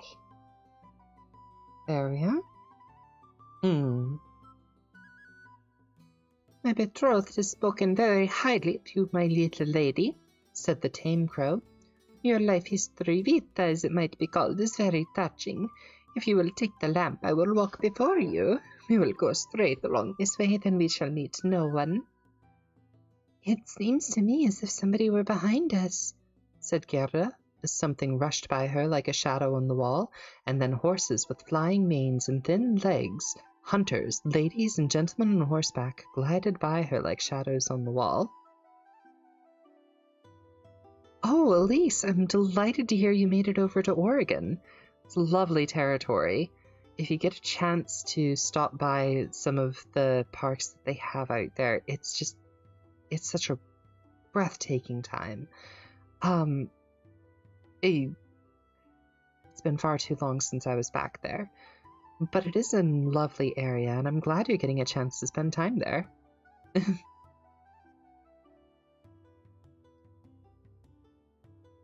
"They are only dreams," said the tame crow. "They're coming to fetch the thoughts of the great people out hunting." "All the better, for we shall be able to look at them in their beds more safely. I hope that when you rise to honor and favor, you will show a grateful heart." "Oh, you may be sure of that," said the crow from the forest. "It's hydrate time." "Oh, Alex, thank you for the hydrate."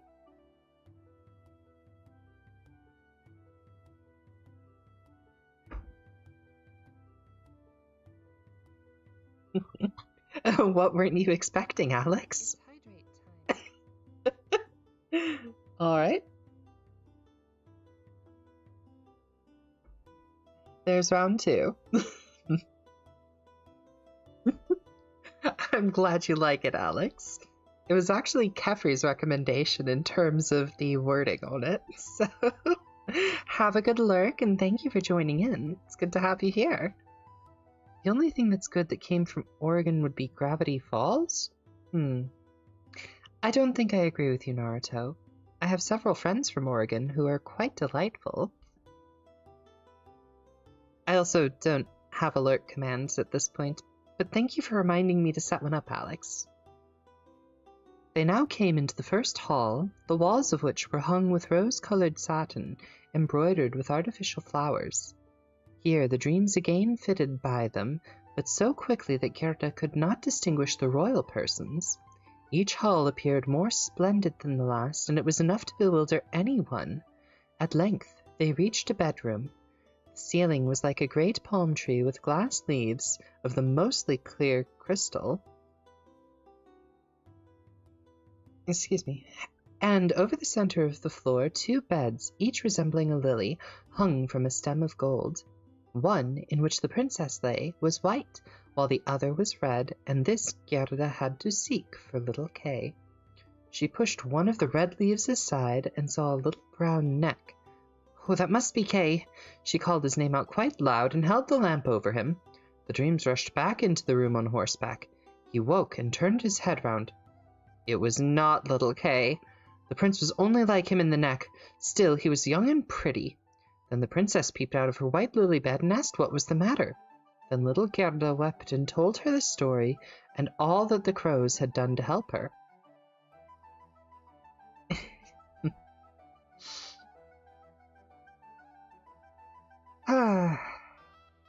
Yes, hydrate is a basic redeem, but the wording that I used was one that apparently did delight at least one person, Kefri. So, well done on the suggestion. And thank you for the help. Oh, and there's Lexi. Hello and welcome to the chat. How are you? I take it Art Jam is finished then. So, for those of you who are more open to experiences of a more sensual nature, Asterisk Official, or Lexi, is a talented artist and a very entertaining streamer. She's mostly been going through the Fear and Hunger games lately for her streams, which are particularly...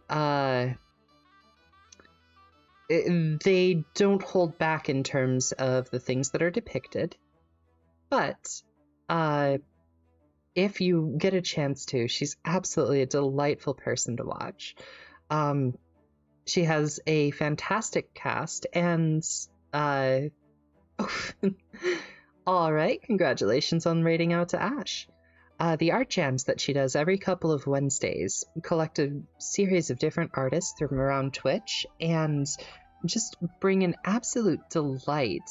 It's a fun time, everybody gets to enjoy, and they get to create some really fun art.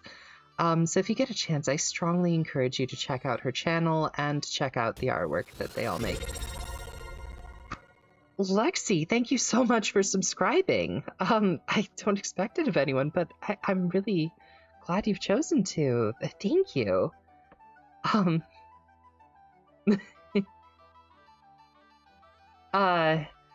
It's not exactly that, Ash, but you're right, Lexi, you now have a founder badge. Congratulations.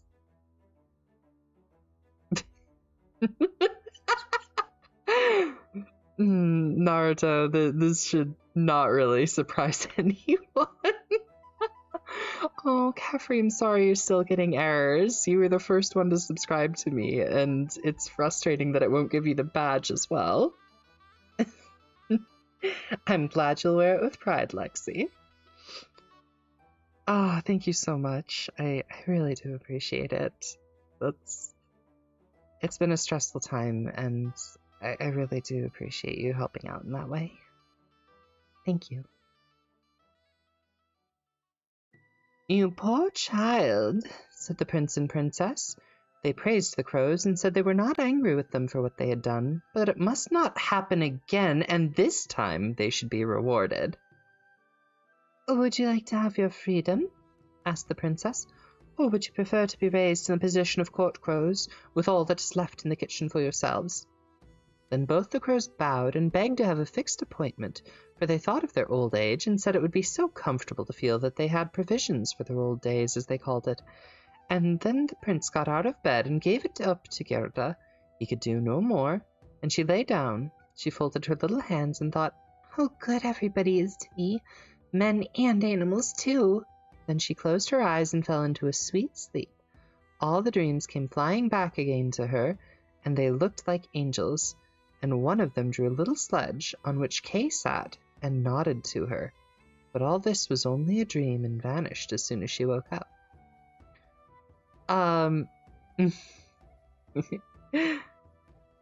As far as why an easily bored emote, because I had commissioned a few emotes from Road to Dusk, and one of them I wanted to be a pouting emote, and I thought easy was particularly well suited to that.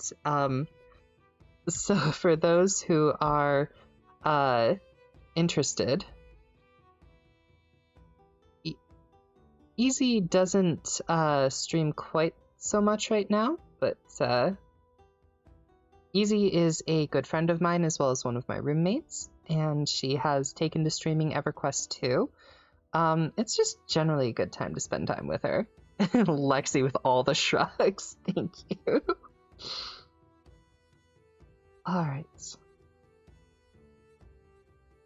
The following day, she was dressed from head to foot in silk and velvet, and they invited her to stay at the palace for a few days and enjoy herself, but she only begged for a pair of boots and a little carriage and horse to draw it, so that she might go out into the wide worlds and seek for Kay. And she obtained not only boots, but also a muff, and she was neatly dressed, and when she was ready to go, there at the door she found a coach made of pure gold, with the coat of arms of the prince and princess shining upon it like a star, and the coachman, footmen, and outriders all wearing golden crowns on their head. The prince and princess themselves helped her into the coach, and wished her success. The forest crow, who was now married, accompanied her for the first 3 miles. He sat by Gerda's side, as he could not bear riding backward. The tame crow stood in the doorway and flapped her wings. She could not go with them because she had been suffering from headache ever since her new appointment, no doubt from eating too much. The coach was well stored with sweet cakes, and under the seat were fruit and gingerbread nuts. "Farewell, farewell!" cried the prince and princess, and little Gerda wept, and the crow wept, and then after a few miles the crow also said, "Farewell!" and this was the saddest parting. However, he flew to a tree and stood flapping his black wings as long as he could see the coach, which glittered in the bright sunshine. Why does the name Road to Dusk sound familiar? Well, Road is an artist and also... Oh, I apparently tried to shout out too soon. Road is also part of Lexi's general community and circles. Yes, he is a very good noodle. He's also somebody who is quite good at educating.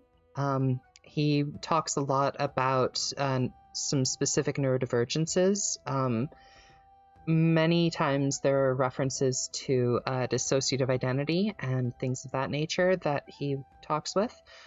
Friday nights, I also tend to do coffee talk streams with Road.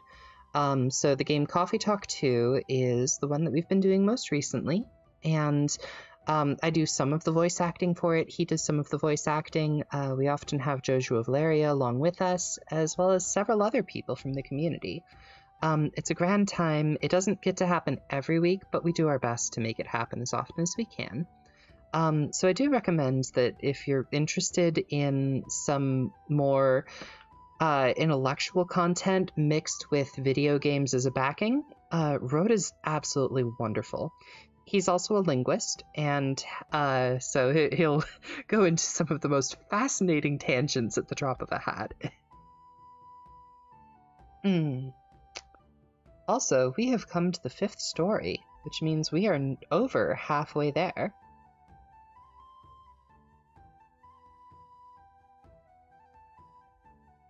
Yes, Naruto, I'm well aware of your preference on that. However, we've already been raided by one other storyteller tonight who was doing some teaching herself. Or, I suppose I should do a pronoun check. But the individual had a feminine name and used a feminine avatar, so I assumed feminine pronouns.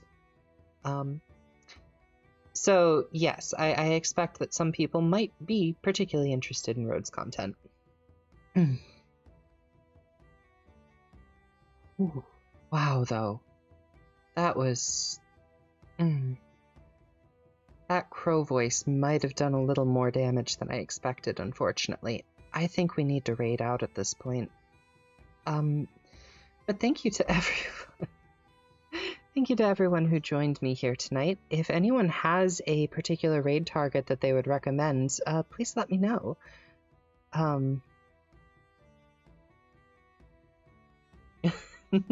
Hey, see, Naruto.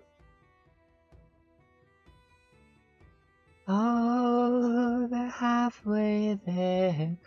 Whoa, living on a prayer. Give me just a little bit to check who Sakon is.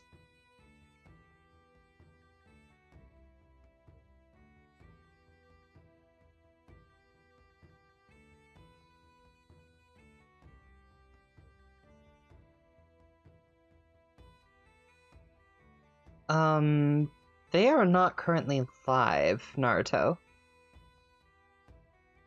Sorry. Oh, Venny, thank you so much for joining in. It was lovely to see you again as well. I sincerely hope that we get more time to spend together here.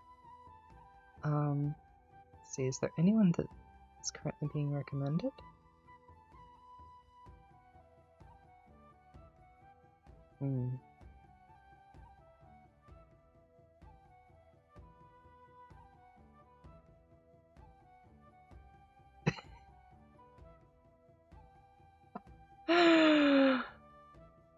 Vinny, I also had a nice time. I am going to probably hold off on that particular wording here, just because of how I tend to do with my stream.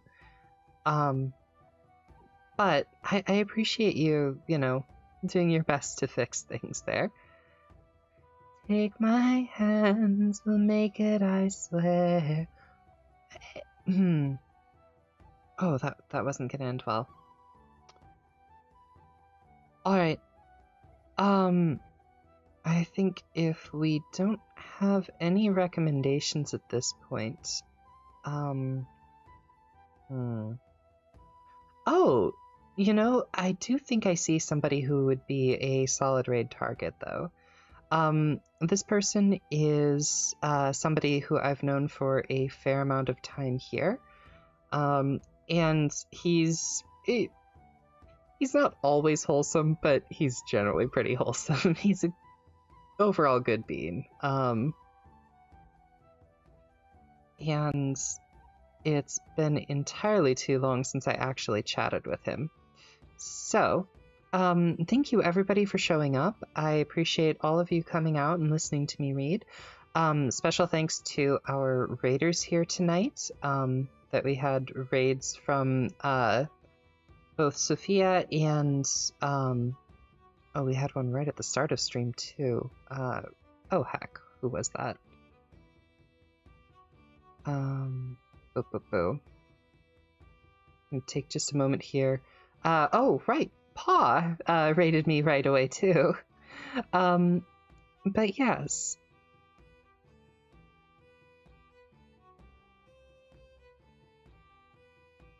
Naruto. No. Just no. But yes, thank you for everybody joining in. And yeah, I think with that, we will raid out to Demon Lord Pyro. So, looks like he is playing Hogwarts Legacy tonight. And we will go from there. Thank you once again, everybody, for joining in. And I will see you all next time.